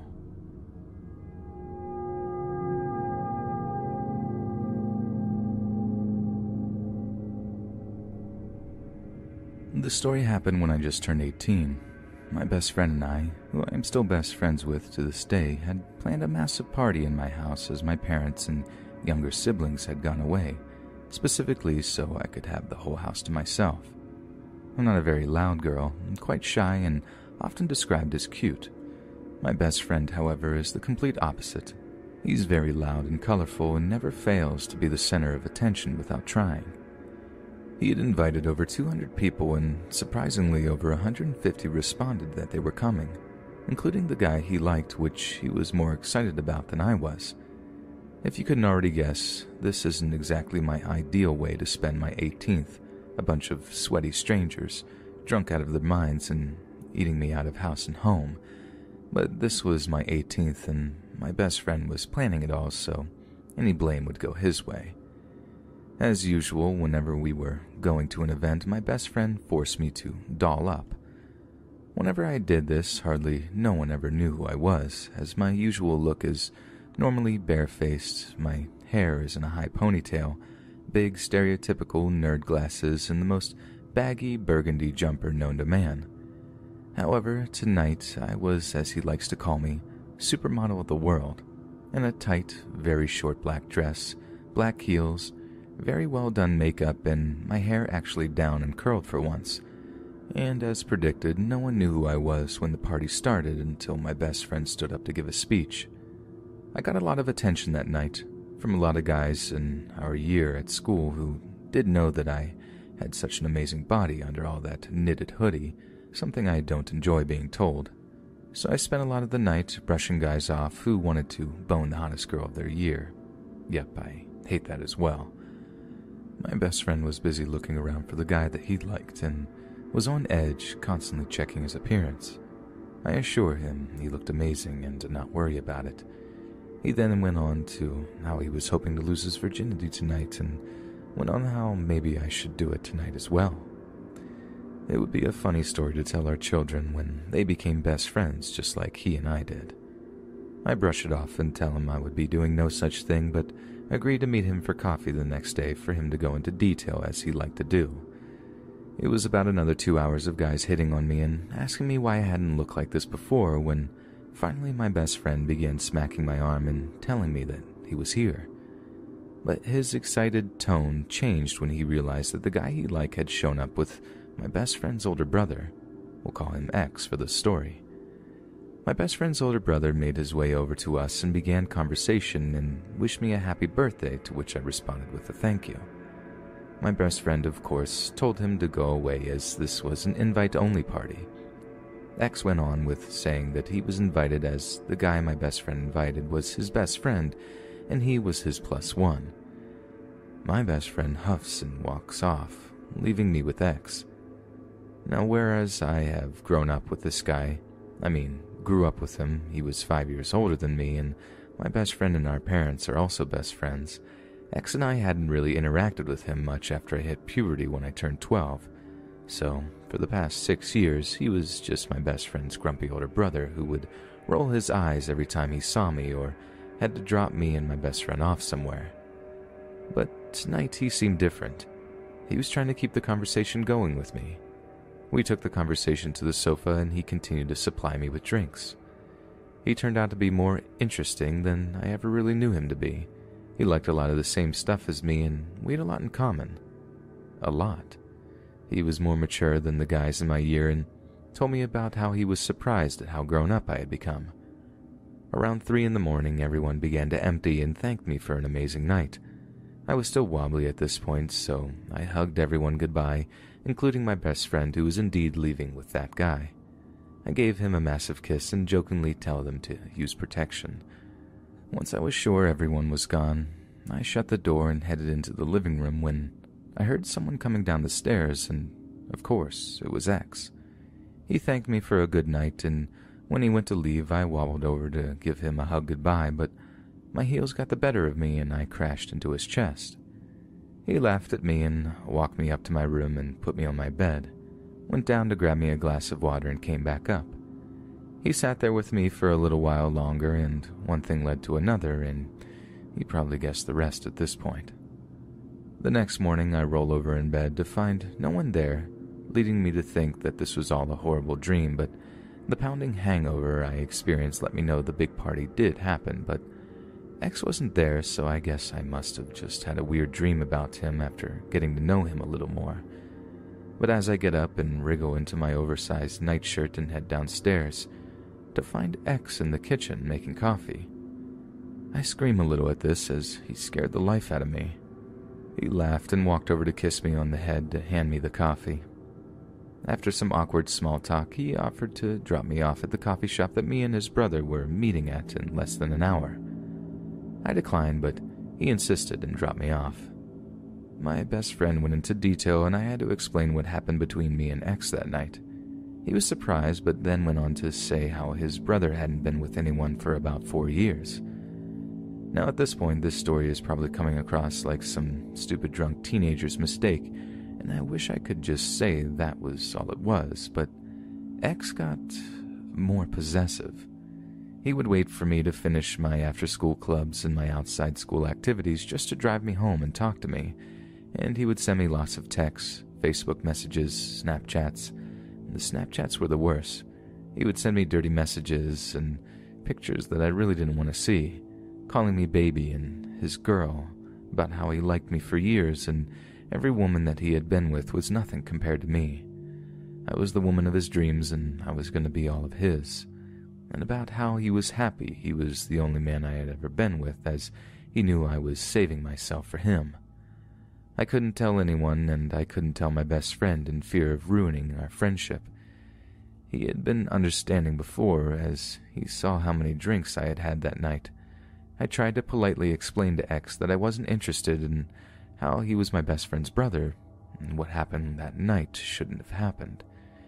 He brushed it off and went on with his behavior and went as far as changing his profile picture of a photo of me and him from the 18th and a caption of "my beautiful girl," to which everyone was loving, and it got over 200 likes on it, and everyone saying how we were a beautiful couple, including our parents, who commented that they didn't even know that we were dating.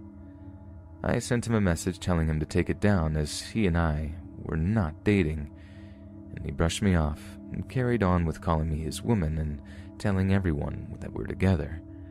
I decided to block him on everything and tell my best friend everything, who confronted X and tells him to leave me alone. That was 4 years ago. And still best friend with X's brother, and X is still maintaining that I'm the only woman for him. I'm beginning to get the feeling that this is never gonna end. I hope he will find someone one day, but I will never be that woman for him.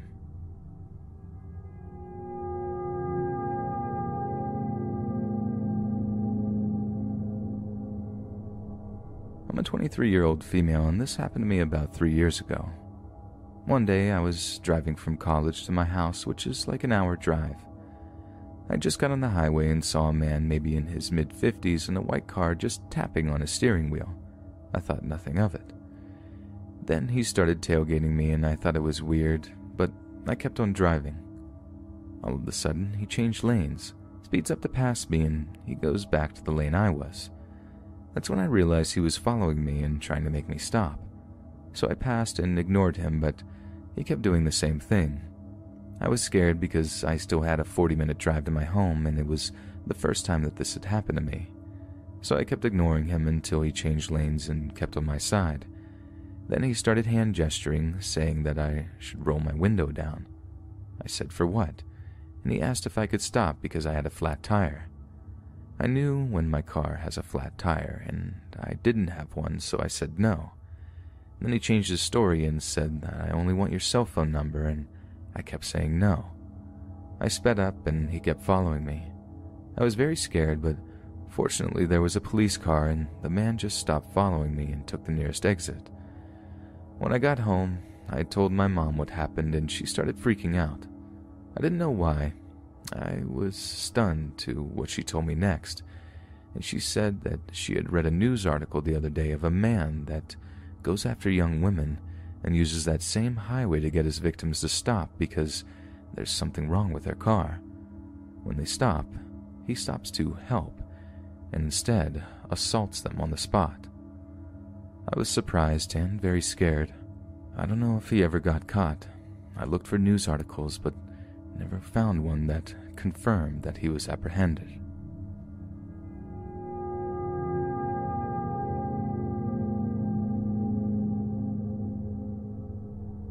I have had quite a few experiences with the paranormal, but most of my encounters tend to circulate around my grandmother's house that she bought in 1986. I did some research on the address and I was only able to find one incident. It hadn't even occurred on the property. There was a really sharp turn at the end of the road. Supposedly, a man on a motorcycle had crashed and died in a close neighbor's arms. I've considered asking her about this event, but my grandmother said that it may be too traumatic to make her recall. When I was 4 years old, I apparently told my mother that I wanted to go to Granny's house so that I could play with my friend. When my mother asked me about this friend, I told her that he was the bloody boy on the bike. My mother wouldn't take me back to Granny's for a while after that. I have no recollection of this boy. As I grew older, spending the weekend at my grandmother's house became a regular thing. My twin and I would stay up late to listen to the noises that would sound through the house at night. My grandmother had some antique chairs in the dining room that would squeak if you put weight on them. This would be one of the noises we would hear. My grandmother would always blame the squeaking on her sumo wrestler-sized Siamese cat. Sadly, the cat developed cancer and had to be put down. The night that he was put down, we, now teenage, twins stayed with our grandmother since she was an utter mess. That cat was like her child. Our grandmother was asleep in her bed and we were staring at our phones in the living room when we began to hear the creaking of the chairs. My sister and I looked at each other with mouths agape. We both knew that the cat was no longer the culprit, so we covered our heads in our blankets.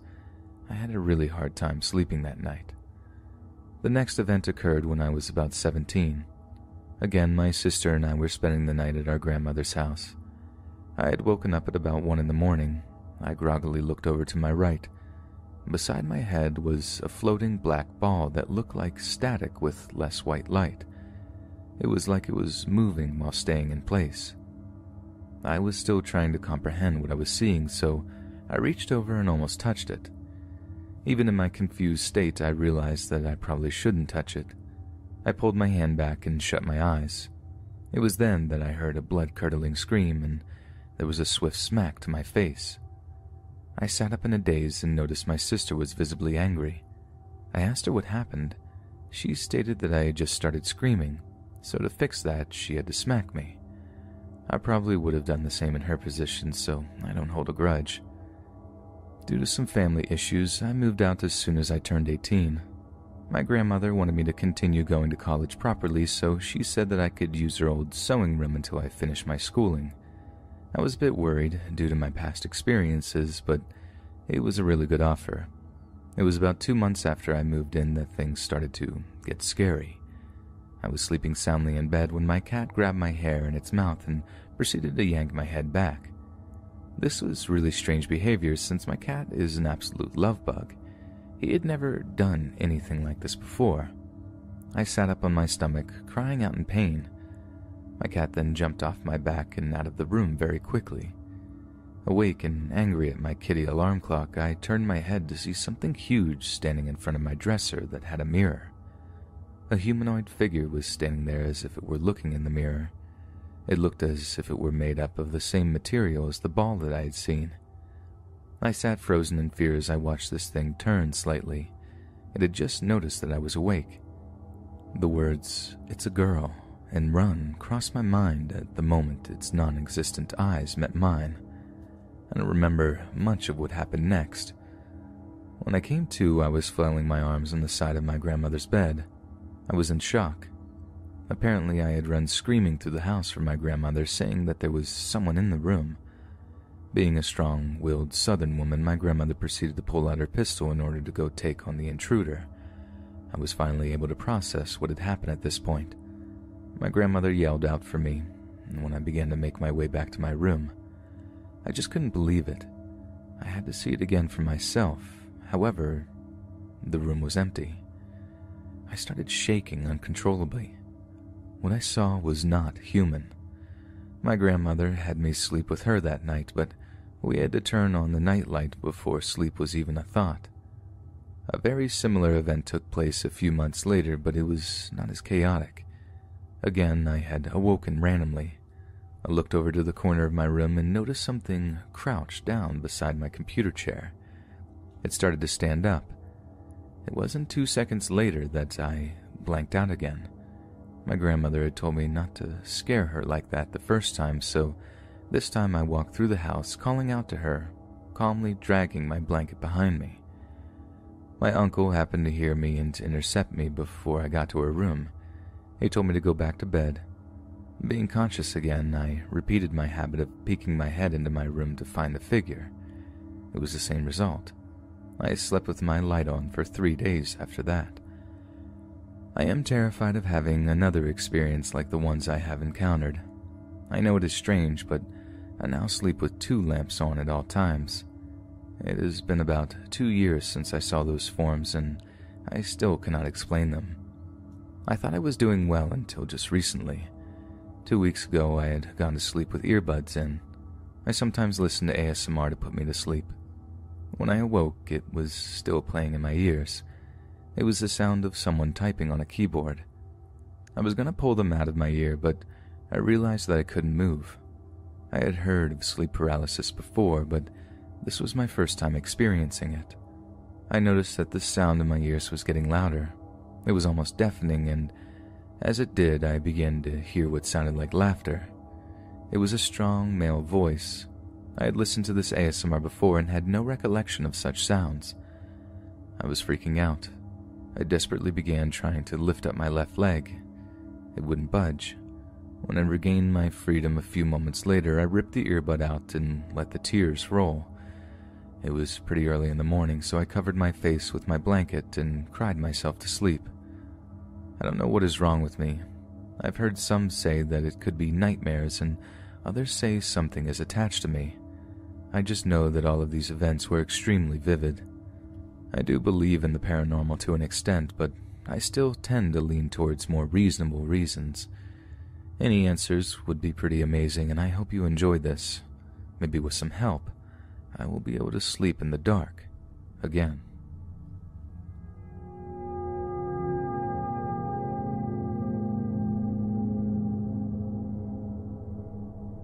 To start off this post, I'd just like to say that I am a Christian. I believe in God and angels, but I also believe in Satan and demons. I truly believe that the night this happened, I came into contact with a demon. I was getting ready for bed one night in the fall of 2018 when I had a really bad pain in my side. This came out of nowhere, and it caused me to have to sit down. I began seeing stars, and that's the last thing I remember until I woke up. It felt like something was pinning me down to my bed, sitting on my stomach and holding both my hands down. I started screaming, and the thing was gone. Just like that. I ran in my parents' room sobbing and told them what had happened. I believe this happened because I was having a very good night spiritually, and Satan didn't like that. I prayed over my room and our house and fell asleep. Nothing like this has happened since.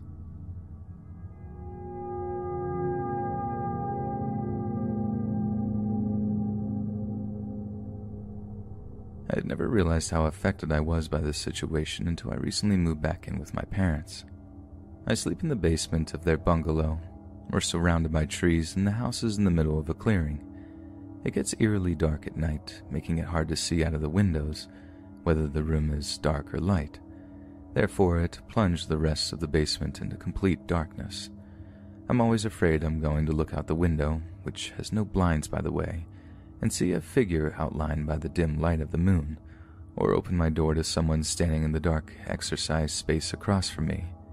The event that sparked this fear is where my terrifying story begins. I lived with my boyfriend, ex now, for about 6 months before we broke up.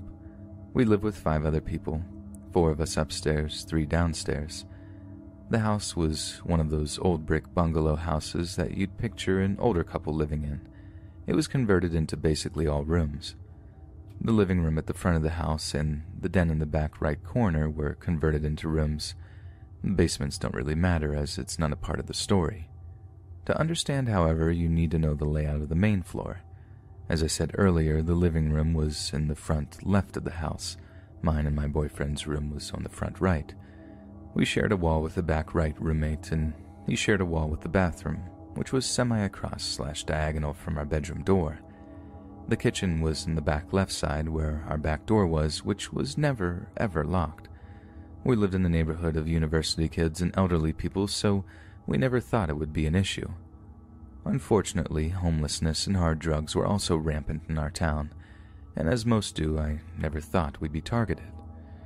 My job at the time was very physical and required me to drink lots of water, so I was often up multiple times a night going to the washroom. This night was no different. It was about 4:30 a.m. when I got up, an important detail in which I didn't know until later. Usually I'd check the time on my phone to see if I could catch some more Z's before getting ready for work. But knowing it was Saturday and I didn't have to work, I didn't bother with checking. In my just-woke-up haze, I stumbled my way through our bedroom. I'm not sure why, but my body was telling me it was around 6:30 to 7 a.m., meaning my boyfriend, who did work weekends, would be waking up soon. As I opened the door and stepped into the hallway, I heard my boyfriend sleepily say, "hello," in his phone call voice, so I knew he wasn't talking to me. However, for a split second, I thought that the voice came from somewhere in the kitchen, and it almost caused me to step back into the room and close the door. But the feeling slowly passed as I stared into our dark house and came to the ultimate conclusion it was in fact my boyfriend's voice from within the bedroom. Along with keeping our back door unlocked, we usually always kept the kitchen light on. Roommates were in and out at all hours of the night, so it just made it easier for them to make less noise when they got home. But this morning was different. The house was completely black. Out of habit, I looked at both roommates' doors. No light was emanating out of the crack at the bottom, so I knew that they were both asleep. Nosy, I know. I made the quick 3 steps to the washroom and closed and locked the door. As I was sitting there, my mind started to wake up more, and I began thinking about that voice that I heard, and how it didn't quite sound like my boyfriend, and how, up until now, I realized I never heard his phone ring. My thoughts were quickly cut off when I heard footsteps in the kitchen moving around, then coming over to the bathroom, then towards the back door. Oh, it's just James, leaving for work, I thought. He would often come to the bathroom door to see if anyone was there, as the door was 8 times out of 10 closed. So this reassured me if it was him, he'd just go to the washroom at work. I kind of relaxed and went back to assuming the voice I heard was in fact my boyfriend, and the phone call that he got was from his boss saying he was late. But something still didn't feel right, and I couldn't shake that sinking feeling in my stomach. I think my brain was trying to keep me calm, knowing I'd have to take those 3 dreaded steps into the unknown before I was back behind a closed door. I stalled for a couple of minutes. I hadn't heard anything else from the kitchen, so I figured, worst case scenario, if it was someone, they were gone by now.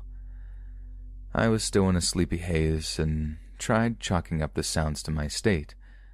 I opened up the bathroom door and without success stared into the darkness of our kitchen to see if I could see anything. Of course, I didn't. I quickly rushed into our room, closed and locked the door, and turned towards the bed. My heart sunk. There was my boyfriend, snoring the same as I left him, clearly not having woken up yet. Still thinking, and hoping the voice I heard was his, I shook him. Thinking he'd wake up easily as I was in the washroom for no longer than 5 minutes, so he couldn't possibly have been in that deep of a sleep yet. It took a minute to wake him up, but he groggily says, "What?" clearly annoyed that I had just woken him. "Who's on the phone? Don't you have to leave for work?" I said. "What?" He mumbled again. A little more awake this time, he reached over and clicked his phone's home button, lighting up the room a bit. I paid no attention to the screen. I knew he heard me, and he was confirming my suspicions that someone was in our house that wasn't supposed to be. I tried again, however, hoping to get a response I wanted. "Just a couple of minutes ago, I heard you as I left for the washroom. You said, 'Hello.' Was it your boss?" He made a sort of angry grunt and rolled over in bed away from me. "No one called me, babe. It's 4:30 in the morning. Go back to bed." Although it wasn't loud, I was screaming as the events from the last 5 minutes crashed over me in a new light, and I was suddenly the most awake I think I've ever been. "James, someone's in the house. I heard a male voice say hello. Are you listening to me? There's someone in the house." We argued back and forth, him saying it was a roommate. I imagined it, any excuse he could make. He quickly fell back asleep after telling me once again to go back to bed. I stood next to my boyfriend, realization that the voice I heard wasn't his, that it was in the kitchen, as per my original split-second thought, and that the footsteps weren't his. My next memory of the event gripped my heart, and I almost sunk to the floor in fear. I never heard a door open or close during the entirety of this event. He, or it, was still in the house. Maybe it was a roommate, I thought to myself. No, I didn't hear any of their doors close. Besides, they all knew I lived there and what I looked like. They've had plenty of opportunities to talk to me and haven't, so they wouldn't pick 4:30 a.m. in the pitch black after seeing me exit a room to do it. Maybe a guest. I checked outside our window and saw our one roommate, who would have guessed was gone for the night. He often was. And our other roommate was kind of a nerd, and I never saw or heard anyone in or out of his room, not even family. The downstairs roommates have their own kitchen, so there would be no need for them to be in our kitchen. And the only time I've ever seen them upstairs was to ask for our landlord's number after he locked himself out of his room. So it was decided someone was in our house. I'll blame what happens next on my brain for the second time, trying to lull me into a false sense of security. It's a ghost, I thought.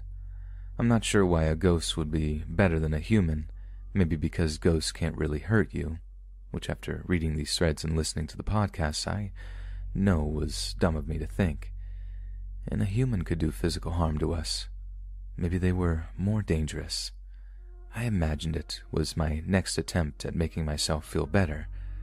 But I know that I heard a male's voice clear as day say hello. I took a look at my boyfriend and realized that if someone was in our house, he wouldn't let anything happen to me, nor would the multiple knives that he kept at his bedside table either. I woke up a couple of hours later to my boyfriend's alarm. I sat up in bed as he got ready and told him the events that had occurred earlier. He, of course, brushed it off and said it was probably one of our roommates. I didn't keep pushing for him to believe me, which was a factor in us breaking up. I had hoped he'd been too delirious when I woke him up early and would say, "Oh yeah, it was for me," but it never came. It's now almost April 26th, and I have such a crippling fear of being broken into or having someone watching me that it's affected my sleep in a very negative way. I can feel myself slowly losing grip on my paranoia, which is perfect timing. My parents are going abroad for 3 weeks on May 1st, leaving me alone in this big house in the forest with just my thoughts to keep me company.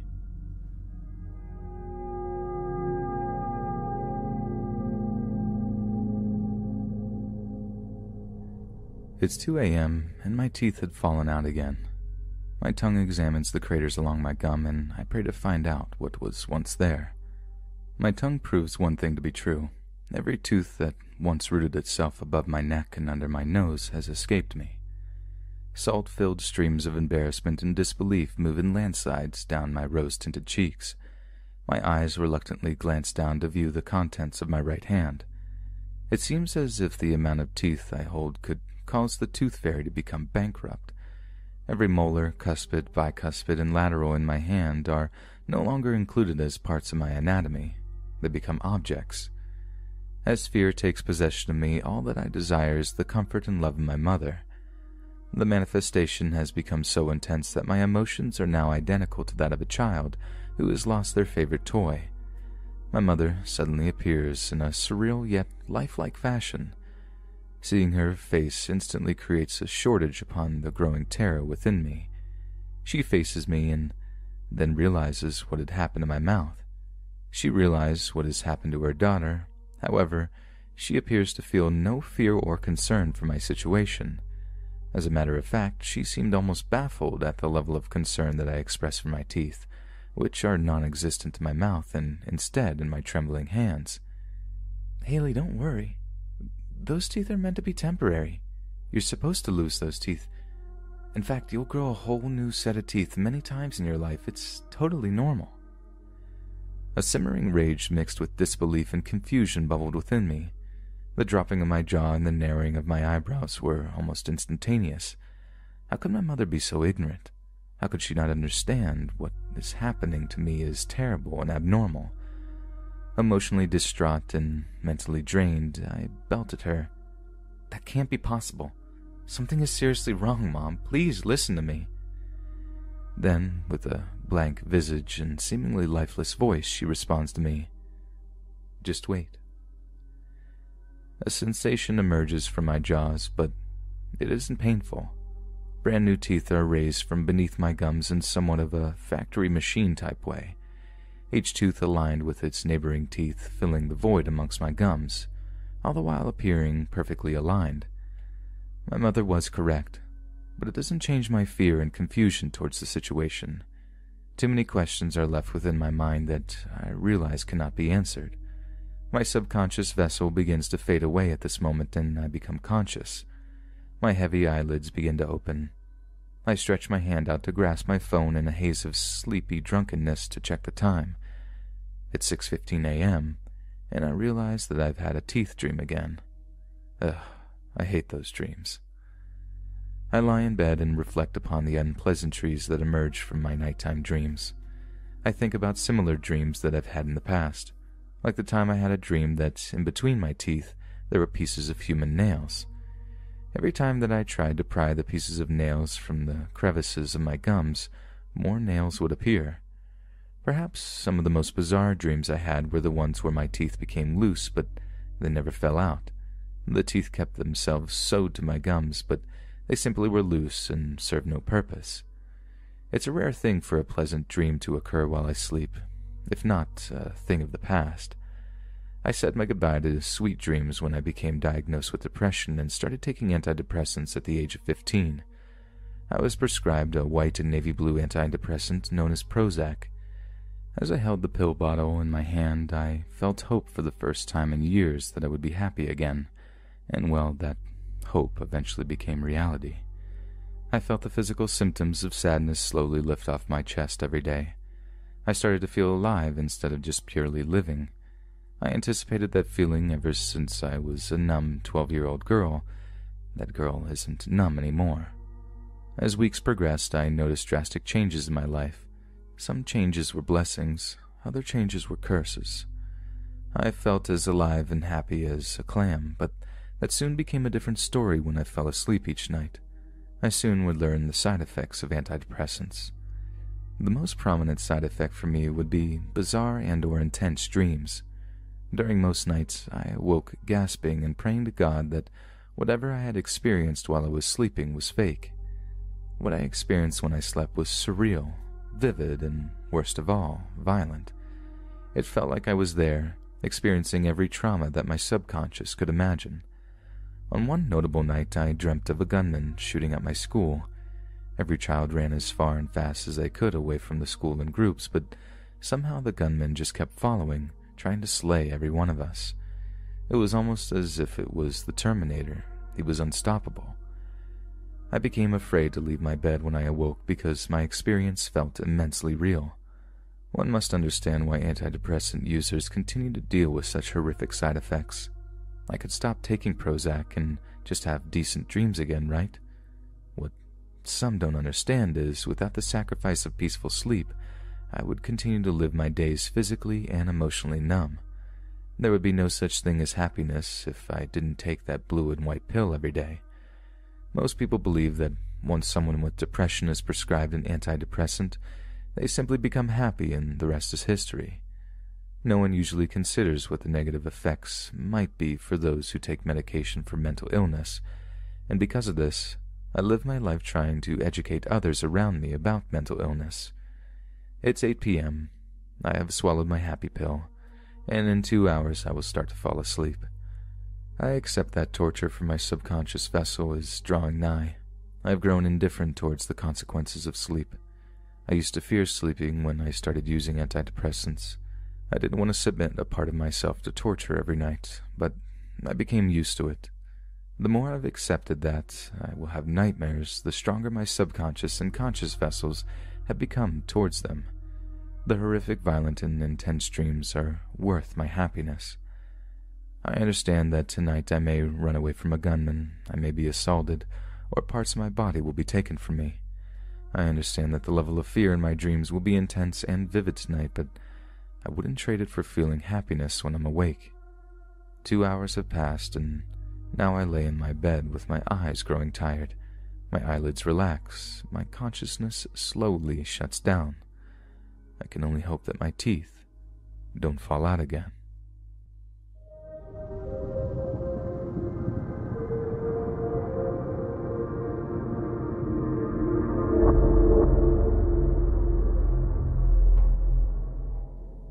My name is Ethan, and I have worked at my local big-name burger place since I turned 16.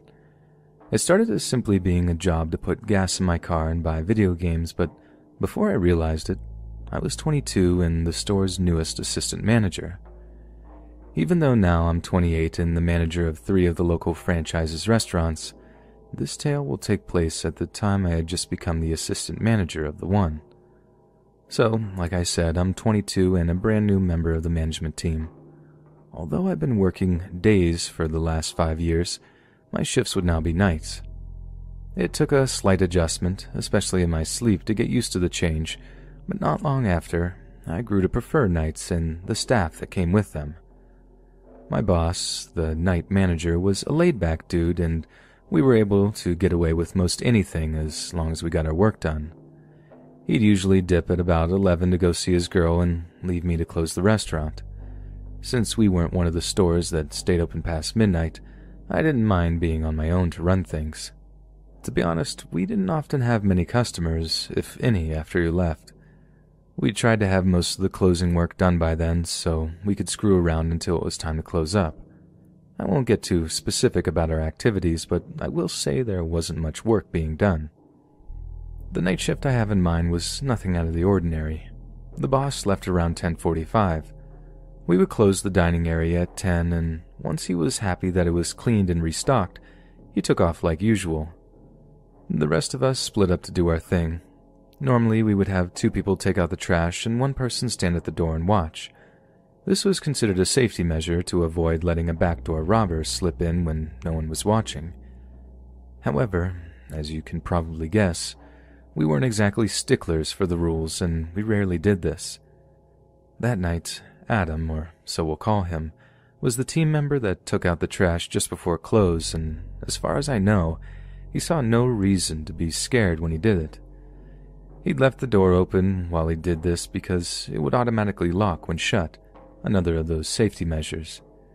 If you let it lock behind you, you'd be stuck outside and have to pound on it until someone inside decided to let you in. A universally hated situation. Like I said, the door was stuck open while he took the trash to the dumpster, and I just happened to be by the door checking on the mop or something.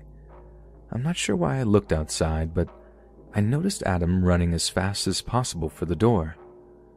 When he noticed I was watching, he began yelling, "There's a dude in a mask running for the door." This took a second to compute, but when it did, I almost soiled myself. I knew what he was planning on doing, and I didn't want to have anything to do with it. Luckily, Adam was halfway to the door when he saw the guy, and I was already ready to slam the thing shut once he got in. I was holding it only about halfway open and yelling at him to hurry because I could see that the dude in the mask was incredibly close.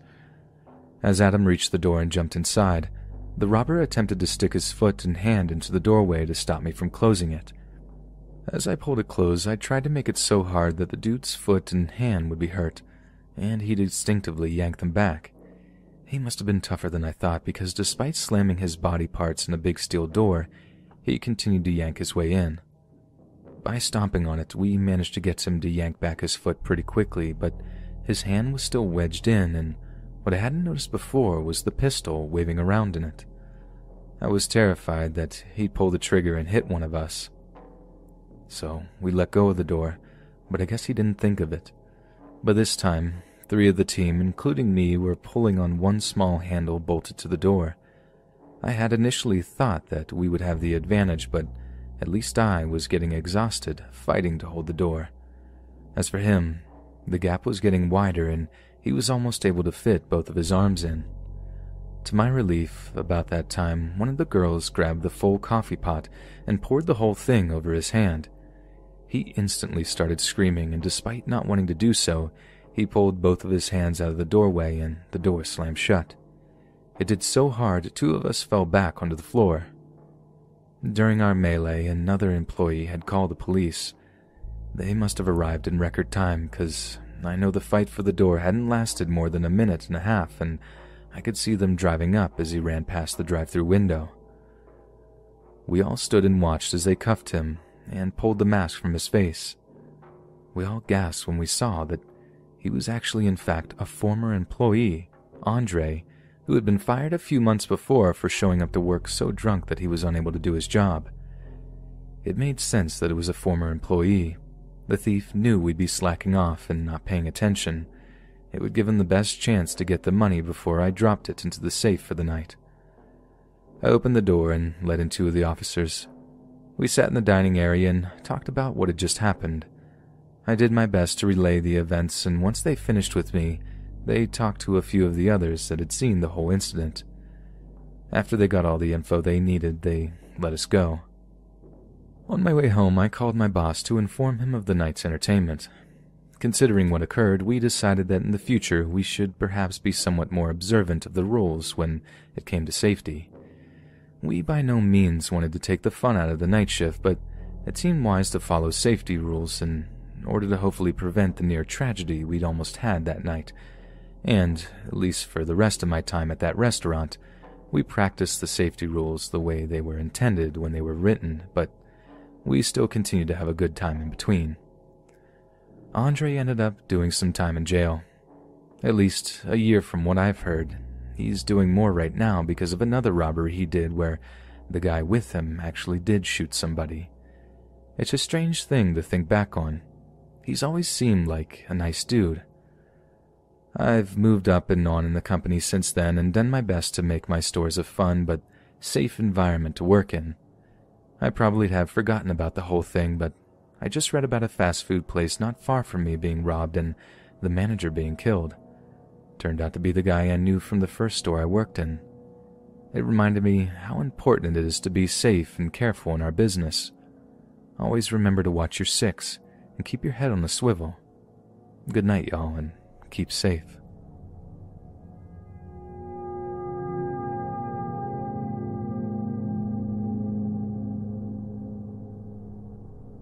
I've been urged by those close to me to share my account of a recent life-changing event I experienced while working the drive-thru window at my fast food job.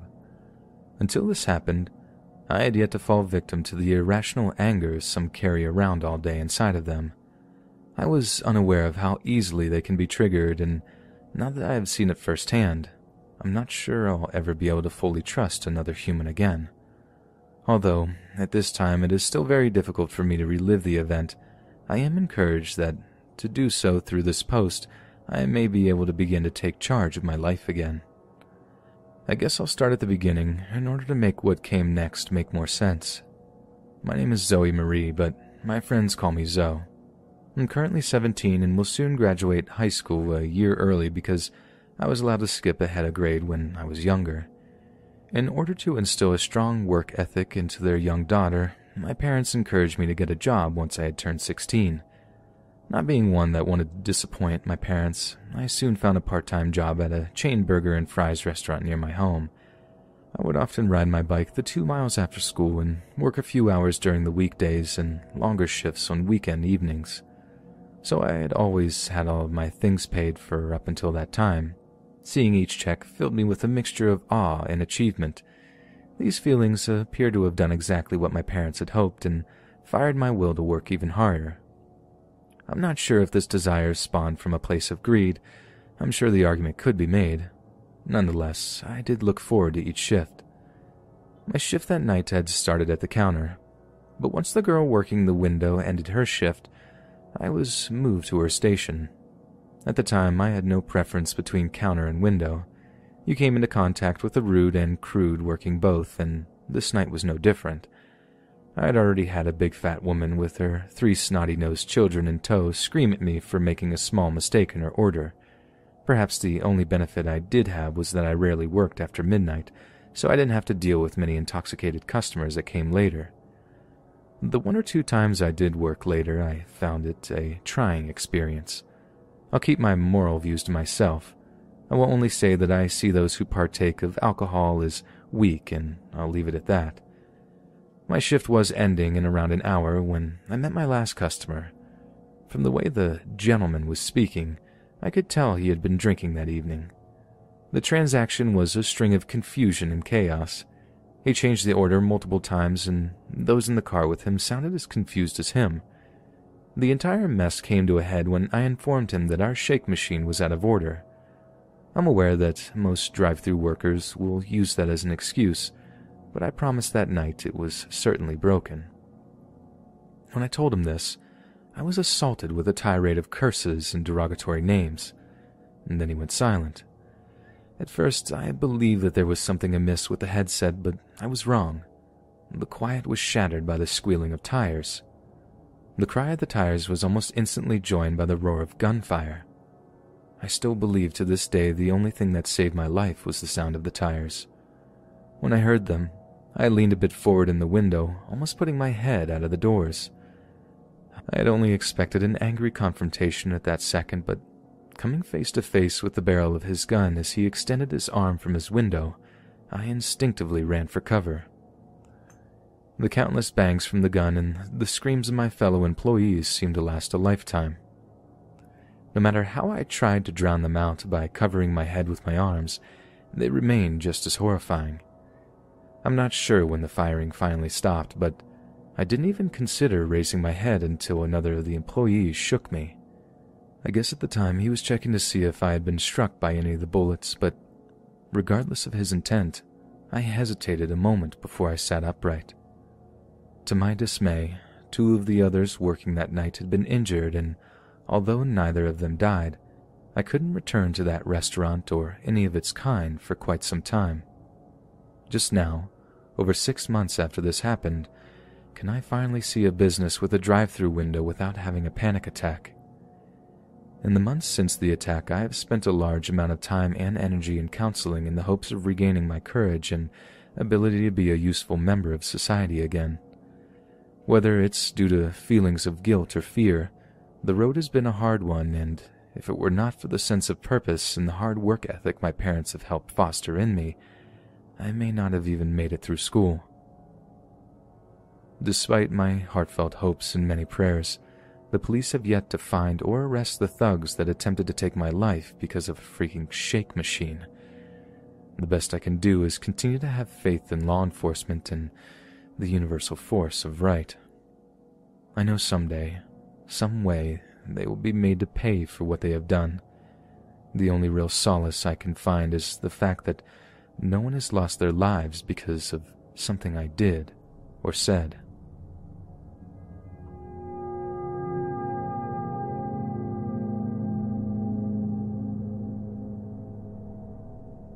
Working on and off part-time in the pizza delivery industry for the last 20 years, I can tell you a crazy story or two.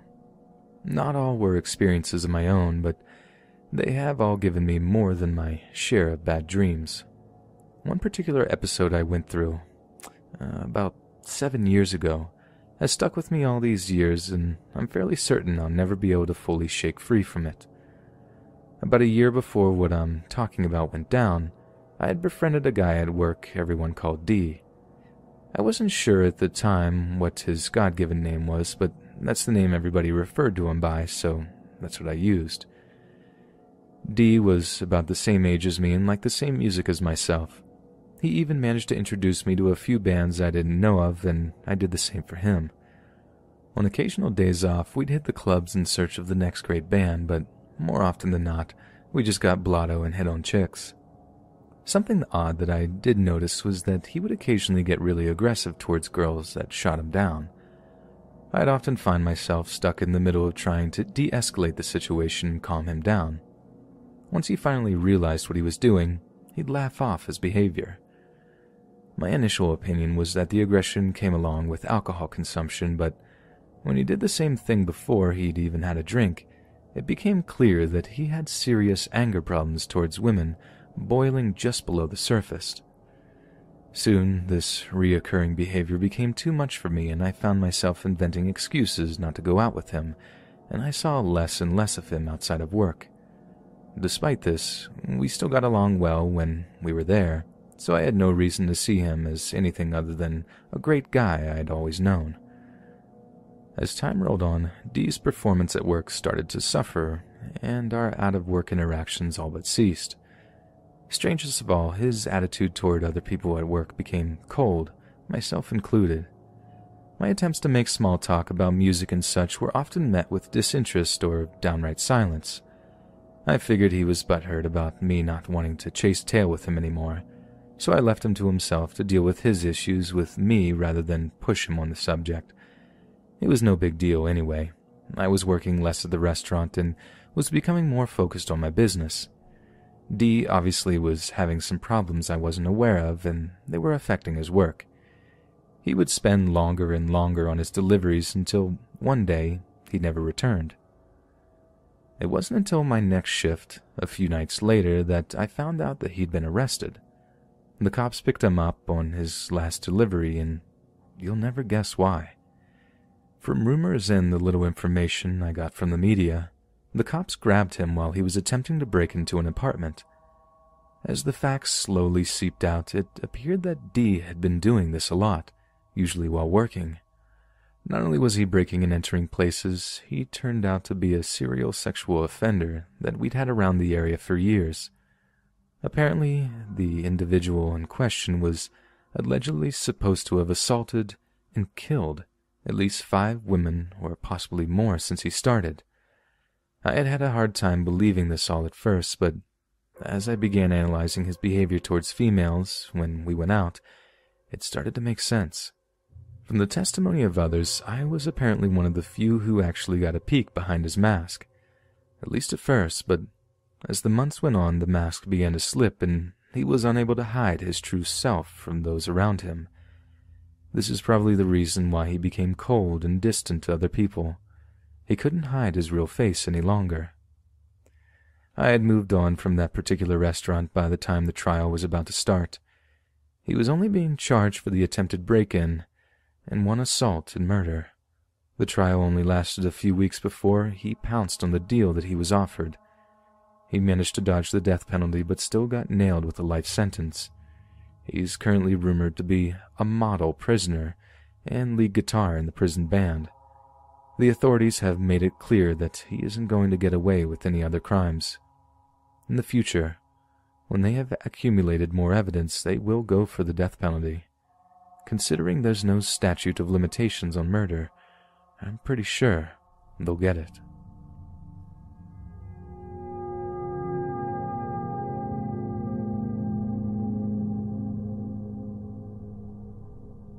I'd like to take advantage of this forum to share the story of the kindest and most beautiful woman I have ever had the privilege to set my eyes upon.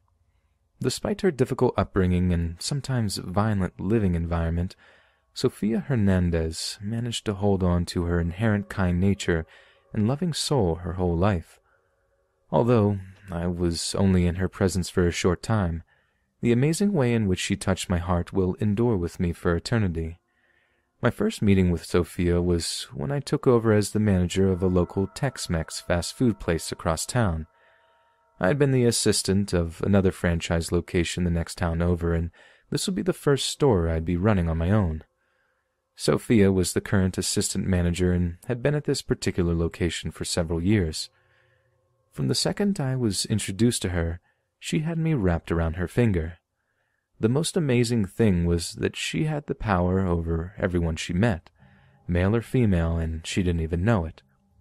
Nonetheless, I knew I'd have to keep our relationship totally professional because I would need her experience in order to learn the ropes of my new job and the individual personalities of each employee. Her guidance proved to be just as priceless as I had hoped. Many times I would have surely have been reprimanded or fired if she hadn't been there to push me in the right direction. One of my greatest fears was that my bosses would discover exactly how clueless I was at the beginning and send me back to my previous store, thus separating us. It took a lot of hard work and guidance from Sofia, but I eventually got the hang of things. Since our job required us to work together most of the time, I naturally learned more and more about her life before I met her. Apparently, she'd grown up in the gang-infested hole just east of the tracks, and she fell in love with one of the gangs. Although she wasn't directly involved with the gang's activities, being someone that hung around with its members meant most of her friends were. She soon fell in love with one of the guys from the gang, and they had a daughter together. They never got married, but because of their mutual connection with the gang, most everyone thought of them as being so. Not long after the birth of their child, her boyfriend became violent toward her, often beating her badly. She stayed with him for several years until the violence reached a life-threatening level, and one night she grabbed her daughter and slipped out into the night. For quite a while after that, she lived in fear that he would find her and end her life, but it eventually began to appear he didn't care. So she moved in with her mother and felt safe enough to let her hair down. I noticed from time to time she would get phone calls or texts that would upset her, but I chose not to pry. It was about 9 months before I could no longer fight my heart and did what I'd swore I'd never do. On a late-night inventory, I finally got the courage to ask her out.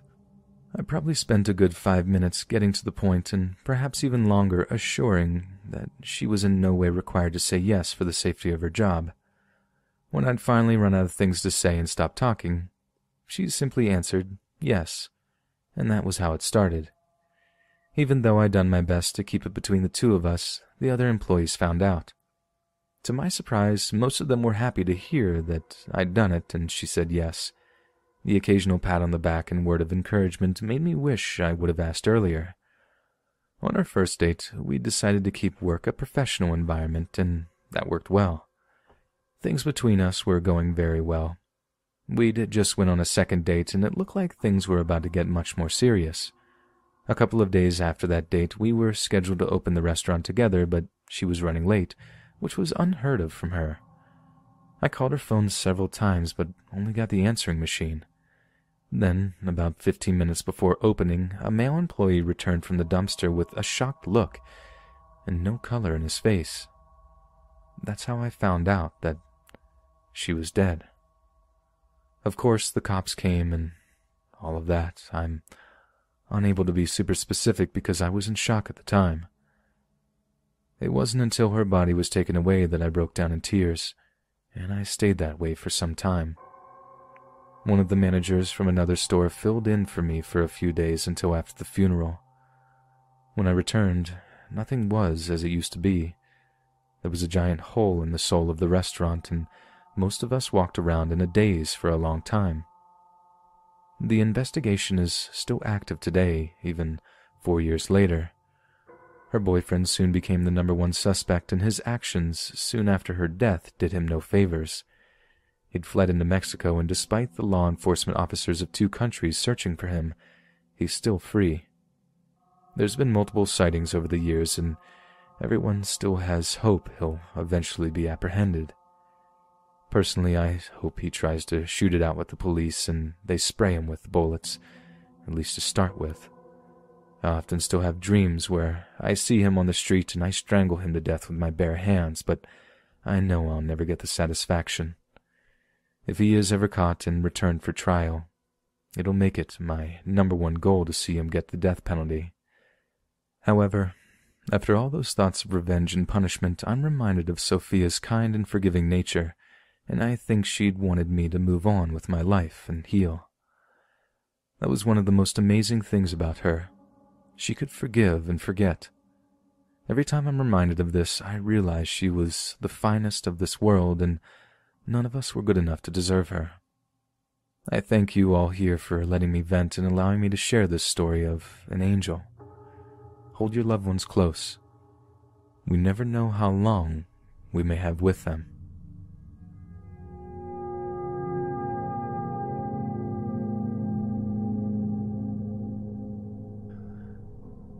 Unless you've been under a rock your whole life, I'm sure you've heard of multiple examples of crazy stuff being found in people's food at several of the fast food restaurants around the world. Being a former slop herder myself in my younger years, I could fill a book with all the tales of nastiness I've witnessed.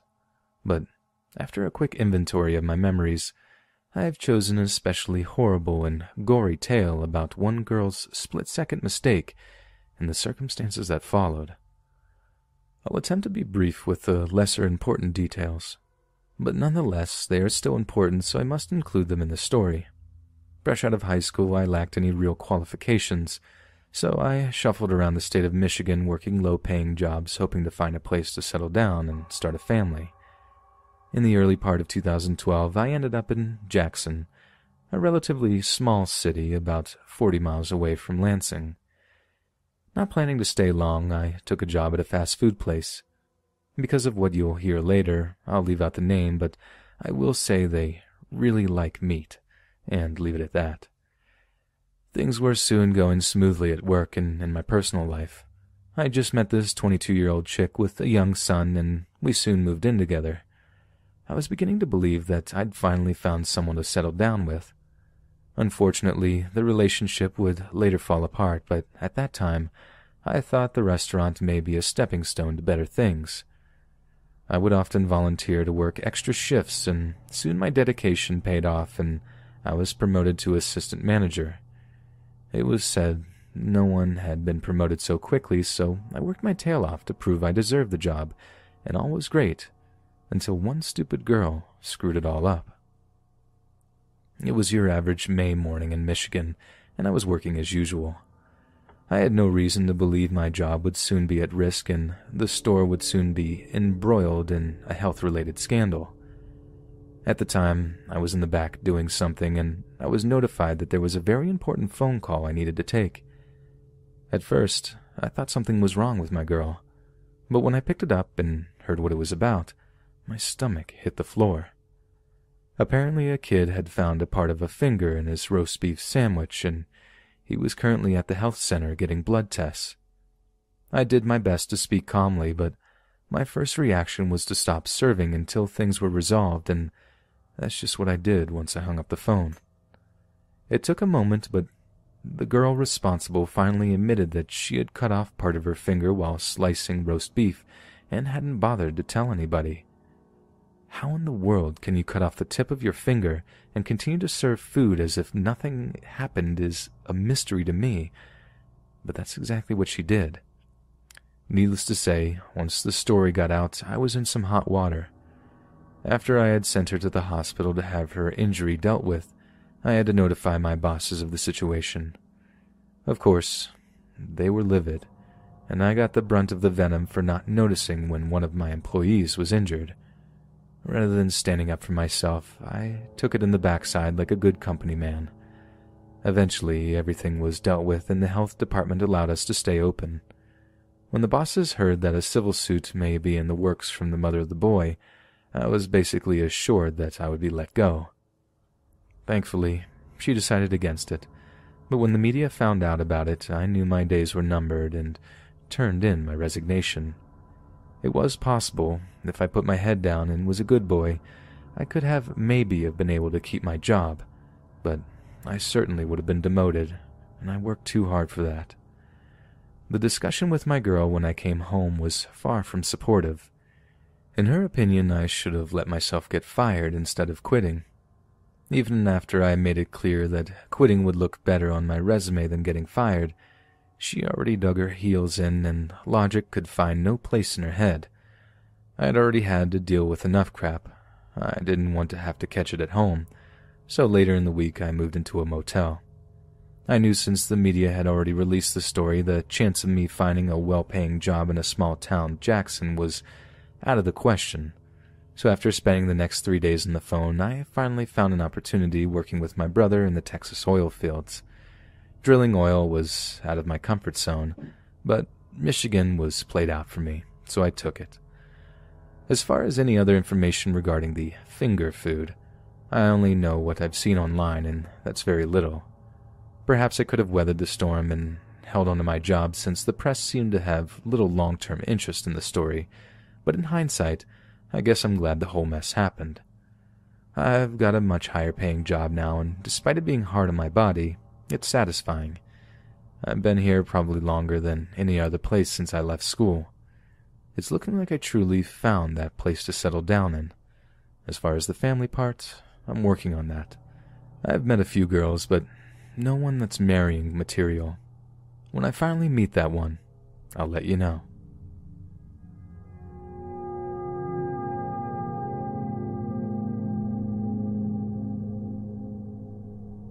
Life as a father has kept me too busy to share this story until now, but better late than never, I guess.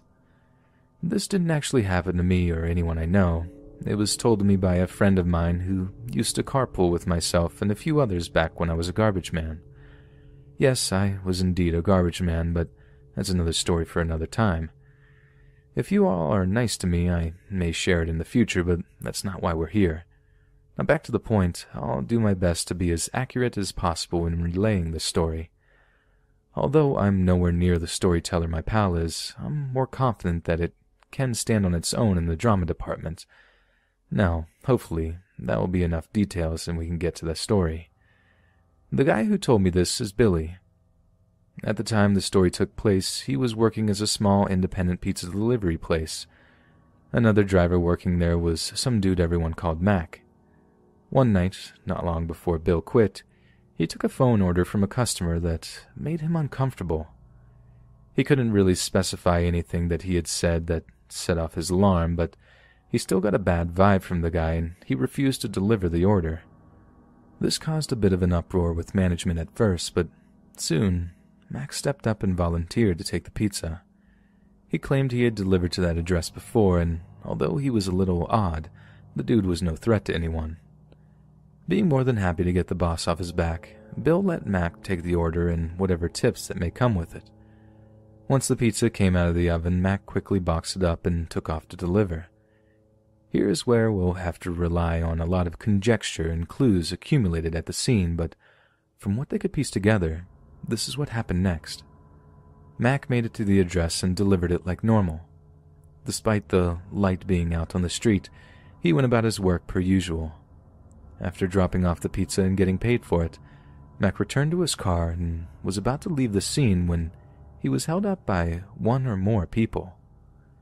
Even though all the cars had bold signs reading that the drivers carried no more than $20, robberies were not out of the norm. It appears that he thought he could get away from the thief by driving away. However, the assailant managed to get one round off and struck Mac in the neck. The car only made it about 30 yards before it crashed into a light post. The medical examiner is fairly positive Mac was dead by the time the car crashed. To make things even worse, the thief must not have been deterred by the noise of a gunshot and the mere fact that he killed a man for about $21.58, because he ransacked the wrecked car and Mac's dead body for the money until he found it, and only then did he flee the scene. That's one cold-hearted man. Eventually, somebody must have called the cops, and they were the ones that contacted the restaurant. Bill did admit to me that even after these years later, he felt bad for not being the one to take the delivery, even though he's glad he wasn't the one to be killed. He feels as if he sent Mac off to die that night, but he acknowledges that Mac volunteered to take it. That fact still does little to allay the guilt he still feels. Mac's death was the final straw for him, and he quit a few days later. To his knowledge, he's almost positive that the killer was never caught. Not even after a week after Mac's death, his boss told him to take a delivery just 3 houses away from the one Mac had been killed in front of. This was it for him. The company had just lost one driver in that area, and now they were trying to send him back into that nightmare. At that moment, he realized that his boss was no different from the scumbag that had shot Mac. Their only care was for money, and he didn't want to be another sacrifice on the altar of greed.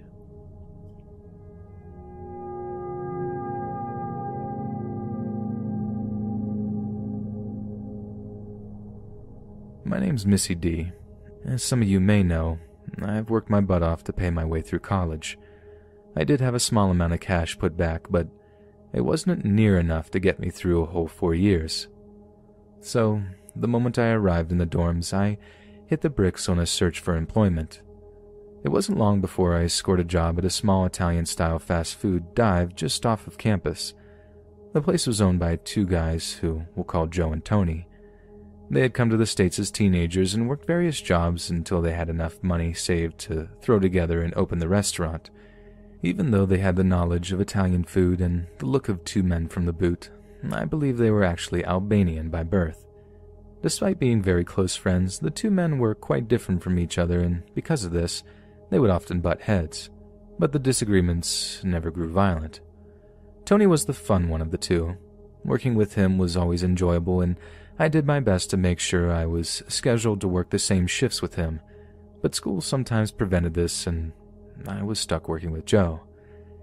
He was almost the exact opposite of Tony. A shift didn't go by without him cursing out one of the employees, myself included. Half of the time, you didn't even know what he was calling you because it was in a different language, but his body language said it all. I can't count the number of times I wanted to quit, but I knew I couldn't let my ego screw up my life, so I swallowed my anger and kept my head down.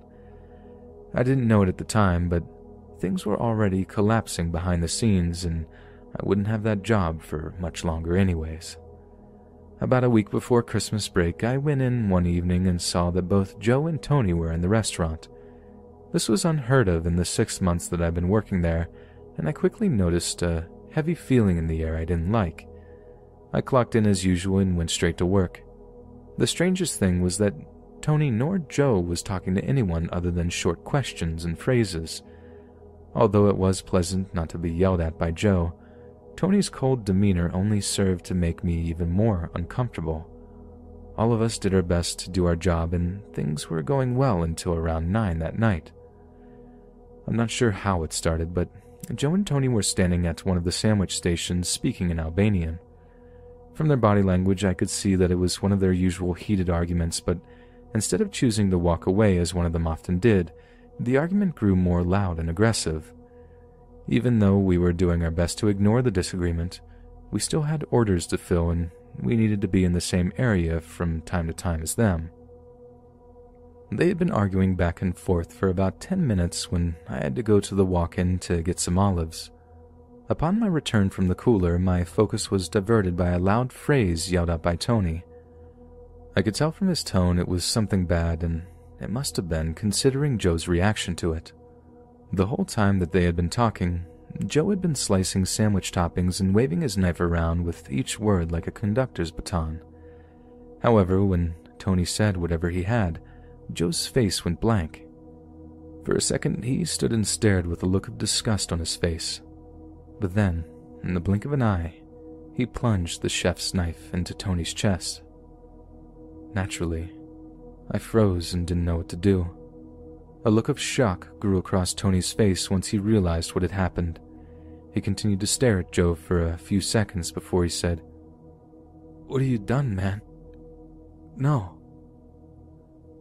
Then he slumped to the ground like a bag of potatoes. Joe looked down at Tony as he bled out and continued to stare for a short moment. I didn't know if he knew I was standing behind them, so I did my best not to move. Another of the girls must have been coming from the front and witnessed the same thing. We stood still, looking at one another, trying not to draw Joe's attention. Her eyes were as big as saucers, and I imagined mine looked the same. I had no idea if he would come after the rest of us, and the sick feeling in my gut got worse and worse. Although I'm not sure how long this all lasted, it couldn't have been more than a minute. Looking up from Tony's bleeding body, Joe slowly turned towards us, and I saw the hurt look on his face. It seemed as if though he was about to speak, but he stopped himself.